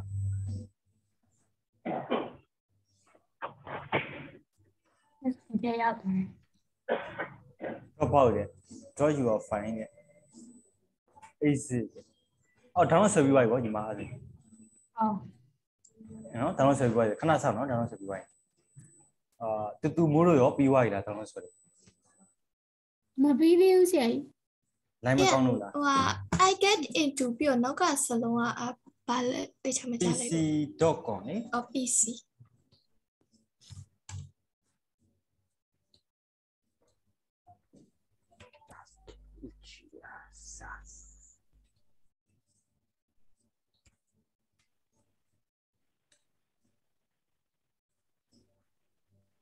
မပြီးသေးသူရှိလား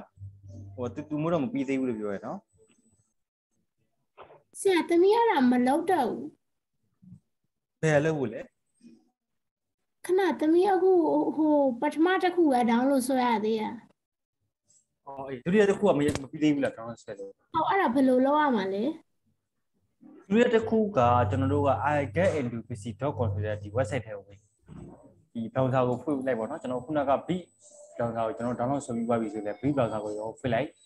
ဖွင့်လိုက်ပြီးတော့ကျွန်တော်တို့ဒီ iGCSE.com ဆိုတဲ့ထဲကိုဝင်နော်ဒီမှာဒီ .com ဆိုတဲ့ထဲကိုဝင်ပြီးွားရင်ကျွန်တော်တို့အဲ့ထက်မှာ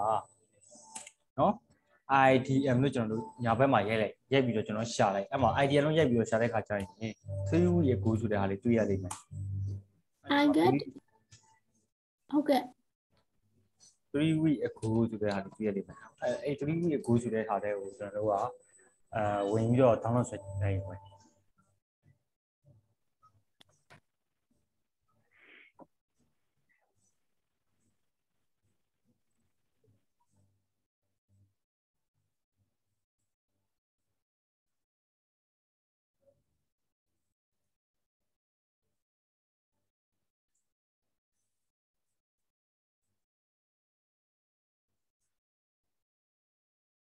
ရလား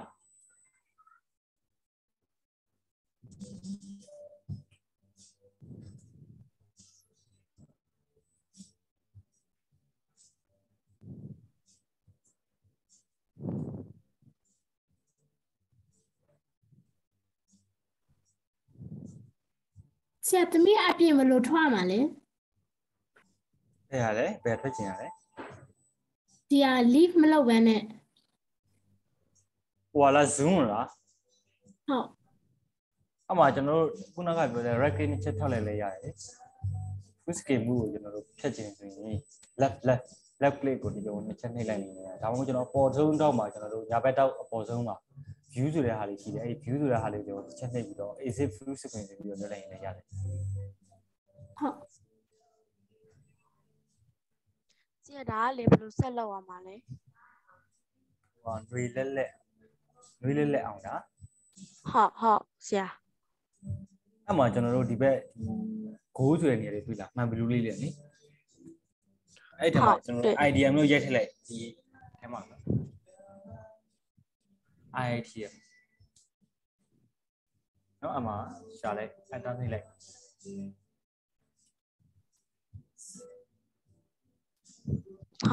်အမှ internet download manager 6 IDM free ဆိုတဲ့ဟာလေးမြင်ရလိမ့်မယ်3 week go ပေါ့အဲ့ဒီဟာတစ်ချက် click လိုက်ဟ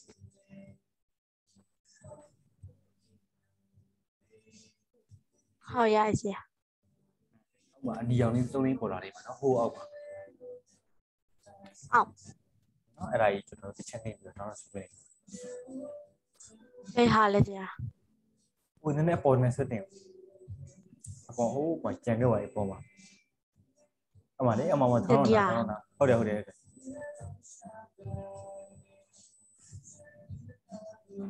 လေးဆက်ကတ်ဆောက်ကြရပြီဟုတ်ဆရာ IDM ရိုက်ပြီးတော့ go နဲ့ရဟုတ်တယ် go ကိုနှိပ်ရမယ် IDM ရိုက်ပြီးတော့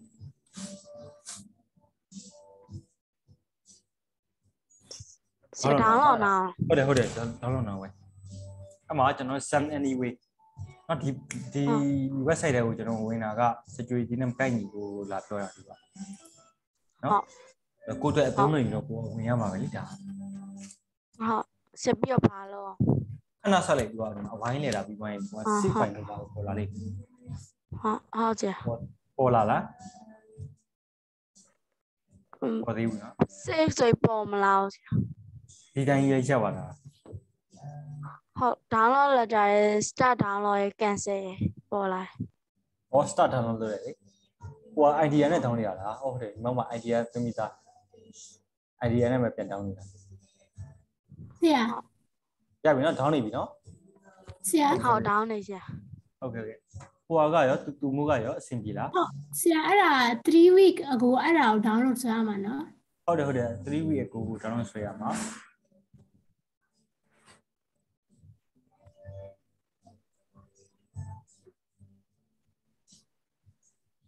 ဆက်ပြီးတော့ပါလို့ဆွဲပြီးရင်လားဆွဲပြီးရင်ခဏလေးဆက်ပြီနော်ကျန်တဲ့ဒီနည်းနည်းဆွဲပြကြည့်ဟုတ်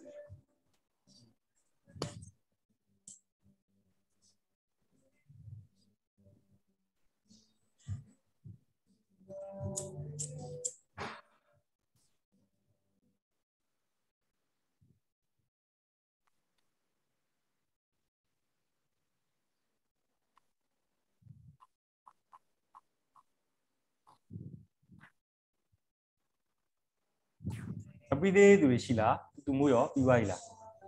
ဆရာအဲ့ဒါဘယ်လို download ဆွဲရမှာလဲ ကျွန်တော် screen နဲ့ share ပေးပါလားစေ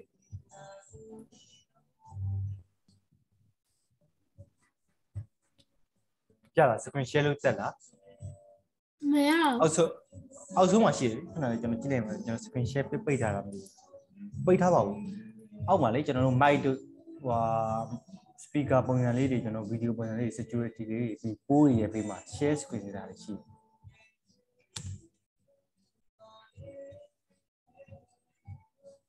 ရလား share screen တို့ရလား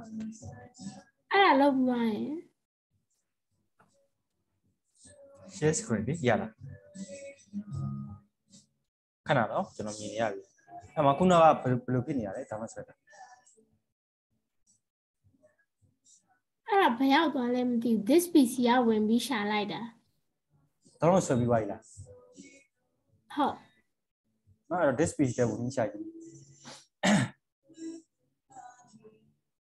အဲ့မှာ download ဆိုတဲ့ထဲဝင်ကြည့်လေ complex တွေရောက်သွား complex အပေါ်မှာမဟုတ်ဘူးဒါမဟုတ်အခုမဟုတ်အဲ့ရမဟုတ်အဲ့မှာပြန်ပေးလိုက်ဒါပေး Chrome တော့ ဒါမဟုတ်လား မဟုတ်ဒါမဟုတ်ဘူးကျွန်တော်အမှဘယ်ရောက်နေလဲမသိနော်ဟိုက brief browser ရော download ပြီလား မထောင်ရသေးဘူး brief လည်းမ download ရသေးဘူးလားအဲ့လိုလားအဲ့ဆိုရင်ကျွန်တော်ခုနအောက်မှာဖွင့်ထားတဲ့ Chrome browser ကိုပြန်ဝင်လိုက်နော်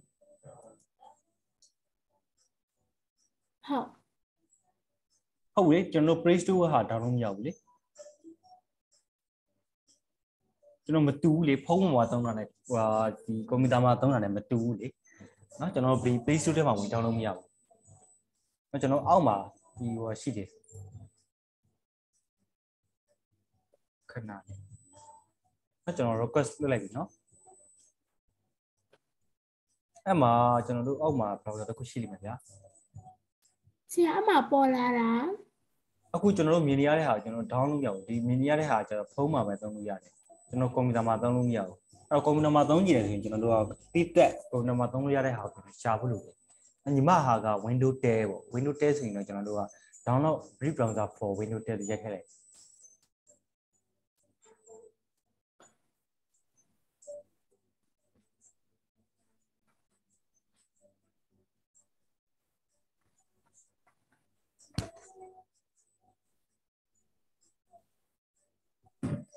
ရလား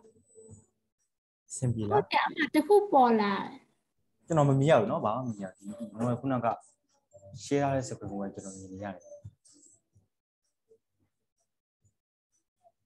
เนาะခဏเนาะဒါဒီရောက်ကျွန်တော်ပြင်လိုက်မယ်ခဏเนาะကျွန်တော်ဘာမှဖွင့်မယ်เนาะဟုတ်ဒီမှာကျွန်တော်တို့ Google ထဲမှာဝင်နေတယ်အဲ့ထဲမှာကျွန်တော်တို့ကဒီလိုကြိုက်လိုက် I get into pc.com ဆိုကျွန်တော်ကြိုက်လိုက်အဲ့မှာကျွန်တော်တို့ဒီမှာတွေ့ရလိမ့်မယ် software category I get into pc.com ဒါတစ်ပိုင်းเนาะဒီထဲမှာဆွဲရမှာတစ်ပိုင်းနောက်တစ်ခုကဘာလဲဆို brief browser brief download ပေါ့เนาะကျွန်တော်တို့ဒီကြိုက်လိုက် download brief ဆိုပြီးကြိုက်လိုက်အဲ့ download brief ဆိုပြီးရိုက်လိုက်တဲ့အခါကျရင်ကျွန်တော်တို့ဒီမှာတွေ့ရလိမ့်မယ်အများကြီးတွေ့ရလိမ့်မယ်ဒီမှာပေါ့ brief browser AD လို့သူကရေးရတယ်အဲ့ဒါကိုကျွန်တော်မယူဘူးเนาะဒီမှာ brief browser secure fast web browser ပေါ့ဒါလေးတစ်ခုတွေ့ရတယ်အဲ့တော့ဒုတိယတစ်ခုကျွန်တော်ယူမယ်เนาะအောက်မှာလည်းကျွန်တော် search ကြည့်မယ်လို့အများကြီးရှိတယ်အဲ့တော့ဒါကကြတော့ Google Play Store မှာပေါ့เนาะဒီမှာ application on Google Play Store တဲ့ဒါ Google Play Store မှာဟာကျွန်တော်တို့ကွန်ပျူတာမှာသုံးလို့မရဘူးဖုန်းမှာပဲသုံးလို့ရတယ်เนาะအဲ့တော့ကျွန်တော်တို့ကဖုန်းမှာဆိုရင်တော့ကျွန်တော် Android ဖုန်းမှာပဲသုံးလို့ရတယ်ဒီ Google Play Store က software တွေအဲ့တော့ကျွန်တော်ဒီမှာ download please ဆိုတာလေးကျွန်တော်တစ်ချက်ထည့်မယ်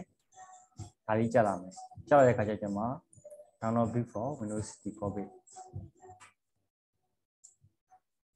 ဟောဒါ idea ပြောထားလို့အစား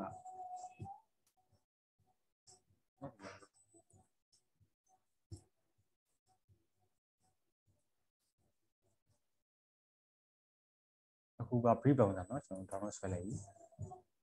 ပြီးရင်ဒီမှာ open folder နဲ့ထည့်လိုက်တဲ့ခါကျရင် download ဆွဲထားတဲ့နေရာရောက်သွားလိမ့်ဒီမှာเนาะ brief browser ရောက်သွားပြီအဲ့ဒါကိုနှစ်ချက် click လိုက်ပါလား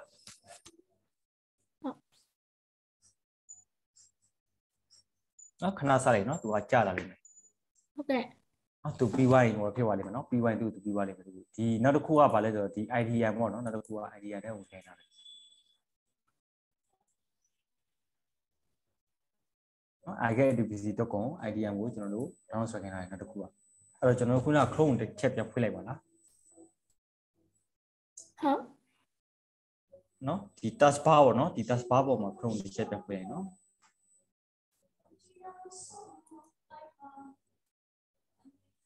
ပြီးဒီဘက်မှာ browser မှာတက်တစ်ခုရှိတယ်ဗျာဒီထဲမှာ software category ဆိုတဲ့ဟာတွေရှိတယ်နော်ဒီမှာကျွန်တော်ရိုက်လိုက် idea ပဲရိုက်လိုက်ဒီနေရာမှာ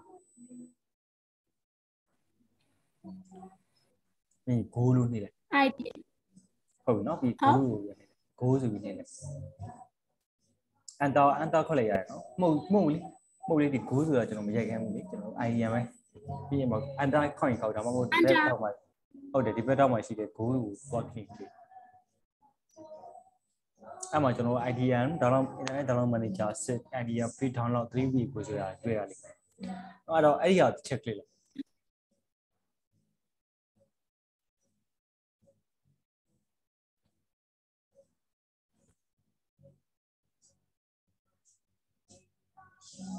အောက်နဲ့ဆွဲချပါတယ်နေလိုက်ပြီးအောက်ဆွဲချပါတယ်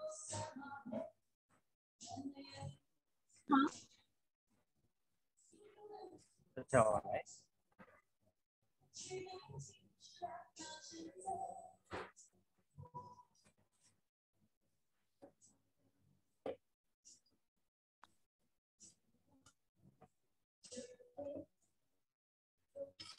ဆွဲချပါတယ်အောက်ကိုဆွဲထားရမှာလား အော်ဆွဲချ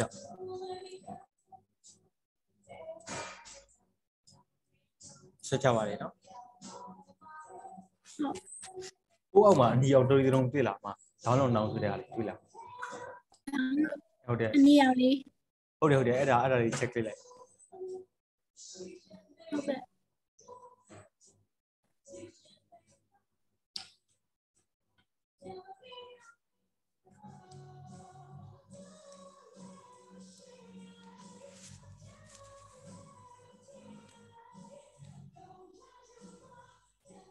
ခဏဆောက်မှာဆက်စက်ကတ်တူကဆောက်ခဲ့တယ်ဟုတ်ကဲ့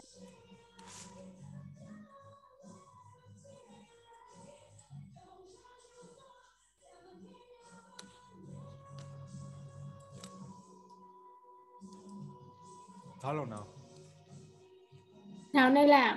ဟုတ်တယ် some anyway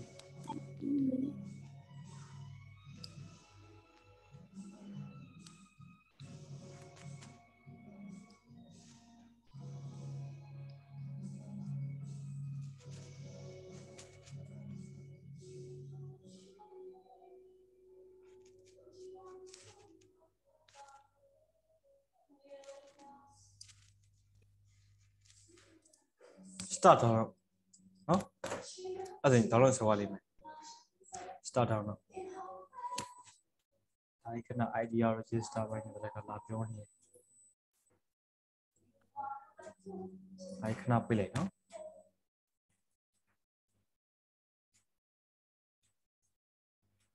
start တော့လုပ်လိုက်ပြီးသွားလိမ့်မယ်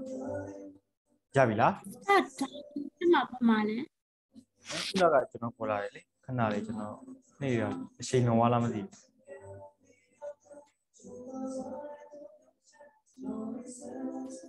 ခဏနော်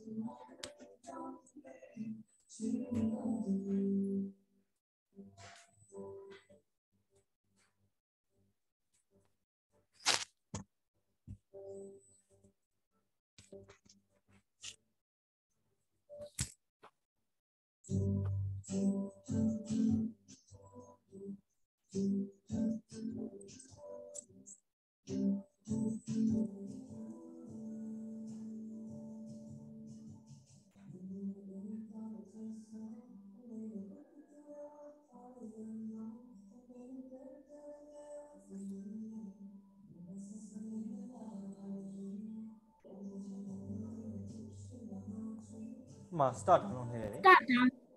ဟုတ်တယ်ဟုတ်ကဲ့ ရောက်သွားပြီနော်။download screen နေမယ်။ခဏပါပဲပြီးသွားနေမယ်။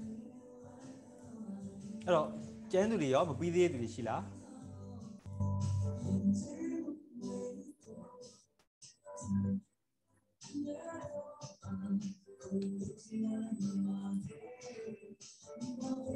ပြီးသေးတဲ့သူတွေရှိလား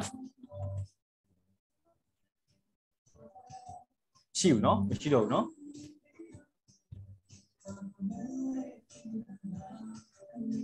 အကုန်လုံးပြီးသွားကြပြီနော်ဟုတ်ပြီးပါပြီဆရာပြီးသွားပြီဆိုတော့လေကျွန်တော်တို့ကခုနကဒီ virus antivirus တွေကိုကျွန်တော်တစ်ချက်လောက်ပြန်ဆက်ရအောင်အဲ့တော့ computer virus ဆိုတာကဘာလဲပေါ့ကျွန်တော်တို့သိဖို့လိုတာအဲ့တော့ကျွန်တော်တို့ virus ရဲ့ဝိသေသနာလက္ခဏာကဘာလဲလို့ကျွန်တော်တို့အရင်ဆုံးကျွန်တော်ရှင်းဖို့လိုတယ်နော်ဒီ computer ဆိုတဲ့ဟာကိုခဏထားလိုက်အောင်ပဲ virus ရဲ့ဝိသေသနာလက္ခဏာကဘယ်လိုမျိုးရှိလဲဥပမာ coronavirus ရဲ့ပုံစံကဘယ်လိုပုံစံလဲဘယ်လိုဝိသေသနာလက္ခဏာရှိလဲဘာဖြစ်တယ်လဲ coronavirus က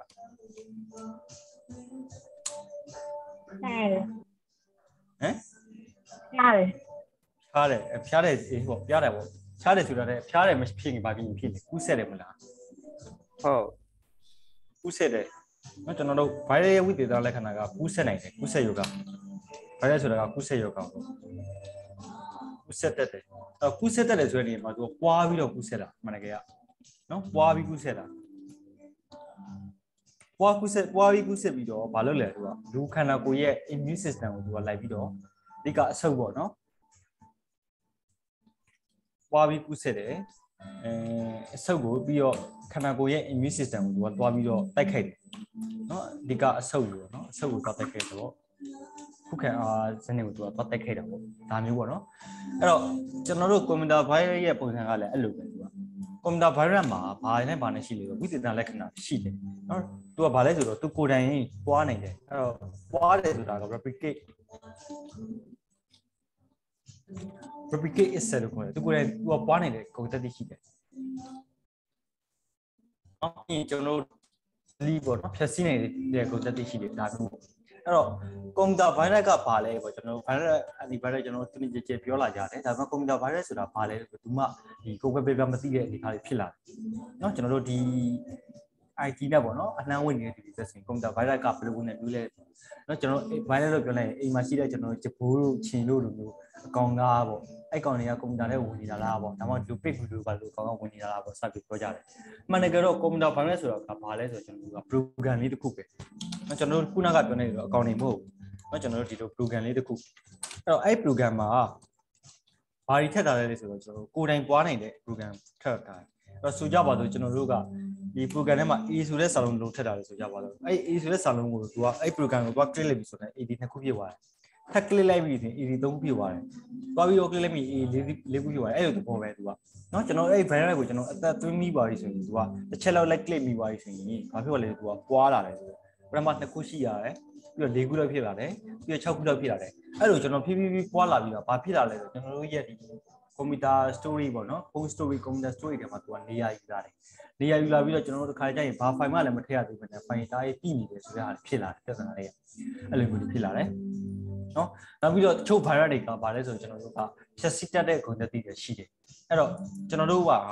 ဒီ virus တွေကိုဘယ်သူတွေကရေးသလဲဆိုတော့ဒီ software ရေးတဲ့သူတွေကရေးတယ်နော်အဲ့ software မှာနော်ဘယ်လို software လဲဆိုတော့မလေးရှား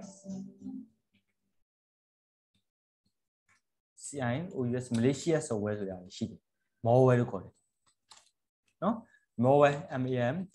malware လို့ခေါ်တယ်နော်အဲ့တော့ malware ဆိုတာက Malaysia ဆိုတာကကျွန်တော်တို့ကမကောင်းတဲ့ရည်ချင်းနဲ့ရေးတဲ့သူတွေ software ကိုပြောတာအဲ့တော့ Malaysia software တနည်းအားဖြင့်ဒီ malware မှာအုပ်စုတွေအများကြီးရှိတယ် virus ရှိတယ် trojan ရှိတယ်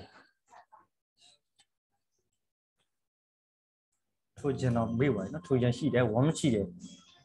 နော်အများကြီးရှိတယ် spyware တွေရှိတယ်ဆရာဟုတ်စကမရှိရတယ်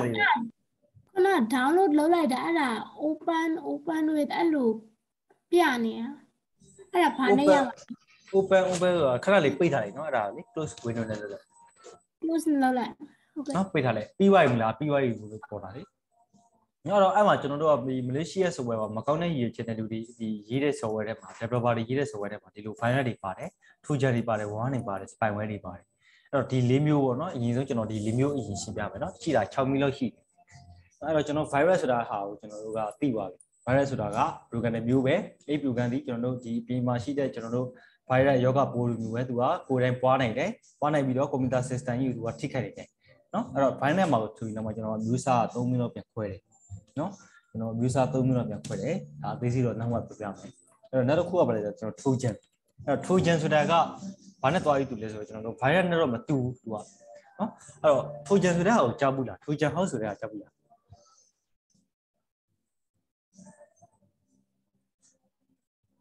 ဟယ်လိုဟုတ်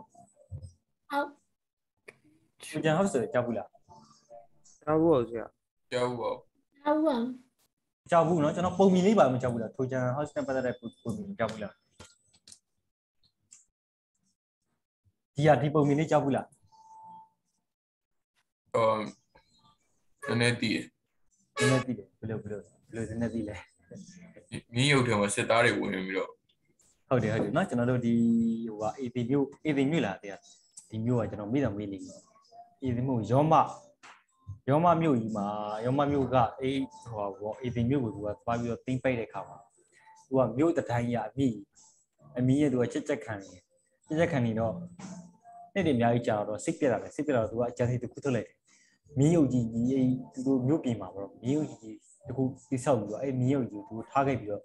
ပြန်ပြီးတော့ဆက်ခေါ်ရတဲ့ပုံစံမျိုးသူကလုပ်တယ်အဲ့မှာသူကအဲ့ဒီမြို့ထဲကသူတွေကသူတို့ကိုလာဝိုင်းထားတဲ့ရန်သူတွေမရှိတော့ဘူးထင်ပြီးတော့ပြန်ဆုတ်သွားပြီးထင်ပြီးတော့ပြင်ထွက်ကြည့်တဲ့ခါကျမင်းရုပ်ကြီးကိုတွေ့တယ်အဲ့မင်းရုပ်ကြီးသူကမြို့ထဲကိုသူကဆွဲသွင်းပြီးတော့ပျော်ပွဲရှင်ဝင်တွေလုပ်ကြတယ်ဗျာညဘက်ကျတော့အဲ့မင်းရုပ်ထဲကနေစစ်သားတွေထွက်လာတယ်နော်အဲ့တော့ကျွန်တော်တို့ဒီကွန်ပျူတာထမ်းမှာလည်းကျွန်တော်တို့ပါရှိတယ်ဆိုတော့ကျွန်တော်တို့ဒီ trojan ဆိုတဲ့ဟာတွေရှိတယ်နော် trojan ရဲ့သဘောကအဲ့ခုနကပုံမီထဲကအတိုင်းပဲသဘောတရားတူတူပဲသူကကျွန်တော်တို့ကွန်ပျူတာထဲကိုဝင်လာတော့ကကျွန်တော် virus ပုံစံမျိုးဝင်လာတာမဟုတ်ဘူးခုနကတော့ကျွန်တော်တို့အသုံးဝင်တဲ့ software တွေကိုပုံစံမျိုးနဲ့ကျွန်တော်ဝင်လာတာဒါမှမဟုတ်သူကလိုအပ်လာပြီဆိုရင်ကျွန်တော်တို့ရဲ့ဒီ security ပေါ့နော် antivirus တို့ဘာလို့သူကသွားပိတ်ပြီးတော့ကျွန်တော်ဖွင့်ပြီးမှာသူလိုအပ်လာပြီဆိုရင်ပေါ့နော်ဒီမကောင်းတဲ့သူတွေကလိုအပ်လာပြီဆိုရင်သူတို့ကဒီကိုယ့်ရဲ့ကွန်ပျူတာကိုထိချုပ်ချင်တယ်ပြီဆိုရင်အဲ့ trojan ကသူကဖွင့်ပြီးတော့အဲ့ virus တွေကိုသူကပြန်ပြီးတော့တွင်းလို့ရတော့ဖွင့်ပြီးပါအဲ့လိုနော်ဒါ trojan spyware ကကျတော့ရှင်းတယ်သူကကျွန်တော် spy လုပ်တဲ့ဟာနော်ဒီကွန်ပျူတာမှာပေါ့ဘယ်သူတွေသုံးနေလဲပေါ့ကျွန်တော် spyware တွေနဲ့ကျွန်တော်စောက်ကြည့်ပြီးတော့ထားလို့ရတယ်နော်ဒီကွန်ပျူတာမှာတစ်လုံးမှာပေါ့နော်ဒီကိုဘယ်လိုပြောမလဲကိုရဲ့ဒီတခြားသူရဲ့ကွန်ပျူတာမှာတခြားသူကဘာတွေလုပ်နေလဲဘာတွေကြည့်နေလဲဒါတွေကိုတခြားစောက်ကြည့်လေ့လာမယ်လုပ်ရဆိုတော့သူကဒီ spyware ကျတော့ကွန်ပျူတာကိုဒုက္ခပေးတာမျိုးမဟုတ်ဘူးနော်ဒီတခြားကွန်ပျူတာတစ်လုံးကို spyware ကျွန်တော်ထပ်ပေးလိုက်ပြီးဆိုအဲ့ spyware နဲ့ကျွန်တော်တို့ကခြေရခိုင်ပြီးတော့ဒီကွန်ပျူတာသုံးနေတဲ့သူကဘာတွေလုပ်နေလဲချိန်24နိုင်ပြီးတော့ဒီကွန်ပျူတာသုံးနေတဲ့သူကိုကျွန်တော်ကလိုက်ပြီးကြည့်လို့ရတယ်စောက်ကြည့်လို့ရတယ်သူကဒါမျိုး spyware ကကြတော့ပြီးတော့ကျွန်တော်ငွေညှိမှာပေါ့ဒါမျိုးတွေပေါ့နော်စောက်ကြည့်တယ်ဆိုတဲ့နေရာမှာကျွန်တော်တို့ဒီလိုမျိုး CDP ပဲကျွန်တော်တို့စောက်ကြည့်နေတာမဟုတ်ဘူးဒီ spyware ထပ်ပေးလိုက်တဲ့သူစီကိုသူက report တွေလာပို့ပေးလိမ့်မယ်စာလေးတွေလာပို့ပေးလိမ့်မယ်သူကစာထုတ်လေးတွေဘာလို့နေအဲ့စာထုတ်လေးကိုကြည့်ကြရပြီကျွန်တော်ကဘာလို့နေသိမှာနော်ဒါ spyware ပေါ့ one ကြတော့လေကျွန်တော် virus နဲ့တော့ပုံစံတူတယ်နော်သူကနည်းနည်းပို့ဆိုးတယ် one ကြတော့နော်လုံးဝကျွန်တော်တို့ဒီရှင်းလို့တော့မရတော့ဘူးကလေဒီ one ကြတော့ကပ်ပါကောင်လို့သူကဒီ virus လိုမျိုးပဲသူကကူးတာပဲ one ကလည်းလေရမယ်နော်အဲ့တော့အခုက7နိုင်တော့ထိုးသွားပြီအဲ့တော့ဟိုညီလေးကကျွန်တော်ပြောတယ်လေဒီဟိုဘာဆက်လို့ရမှမသိဘူးလို့ပြောတယ်လေအဲ့တော့ပထမဆုံးအနေနဲ့ကျွန်တော်တို့ကဘာလုပ်ပေးဖို့လဲအဲ့ဒါဆိုတော့ကျွန်တော် internet မဟုတ်ကျွန်တော်တို့ဒီ antivirus ကိုပေးဖို့လုပ်လိုက်တယ်အဲ့တော့ antivirus ဆိုတဲ့နေရာမှာ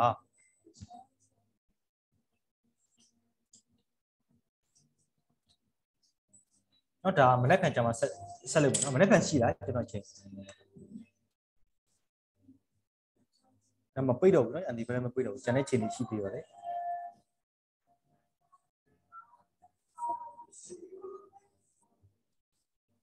နောက်တစ်ပတ်ကျွန်တော်တို့နောက်တစ်ပတ်အင်္ဂါနေ့ကျမှပြန်ပြရမှာနော်ဟုတ်တယ်နော်ဟုတ်ပါရဲ့ဟုတ်ဆရာအဲ့တော့လေကျွန်တော်တို့ဒီနေ့ဒီမှာပဲနားလိုက်မယ်နော်အဲ့တော့ IDM သွင်းတာကိုနောက်တစ်ပတ်ကျရင်ကျွန်တော်တို့ပြန်ပြီးတော့ပြောကြမယ်ဘာဖြစ်လို့ကျွန်တော် antivirus ပိတ်တော့ဘာဖြစ်ရင်နောက်အခြေအနေတက်တဲ့ခါကျရင်နည်းနည်းနှောက်ယှက်ပြင်မှာဆိုပြီးအခုကျွန်တော်ဒီနေ့မှာကတော့ဒီ brief browser ကို download ဆွဲတာရယ် internet download manager ကို download ဆွဲတာရယ်နှစ်ခုကြပါရယ်ဟုတ်ပြီနော် ရမယ်နော်အဆင်ပြေတယ်နော်ဖြုတ်ထားတဲ့သူကလည်းအဆင်ပြေလောက်တယ်နော်ဒီတစ်ပတ်တွေမှာလေကွန်ပျူတာကို idea မသုံးရှိပဲနဲ့သုံးလို့ရမယ်ပြီဟုတ်ရတယ်ဆရာရရနော်အဲ့ဒါကျွန်တော်ဒီနေ့ဒီမှာပဲနားလိုက်မယ်နော်ဘာဖြစ်လို့လဲဆိုတော့ဒီနောက်အတန်းချီကြရင်ထမင်းတွေပါစောက်ဖို့မမြင်နေပါဆိုဟုတ်ပြီနော်ဟုတ်နောက်တစ်ပတ်တွေ့မယ်အဲ့ဒါဟုတ်ပါဆရာ Bye. bye bye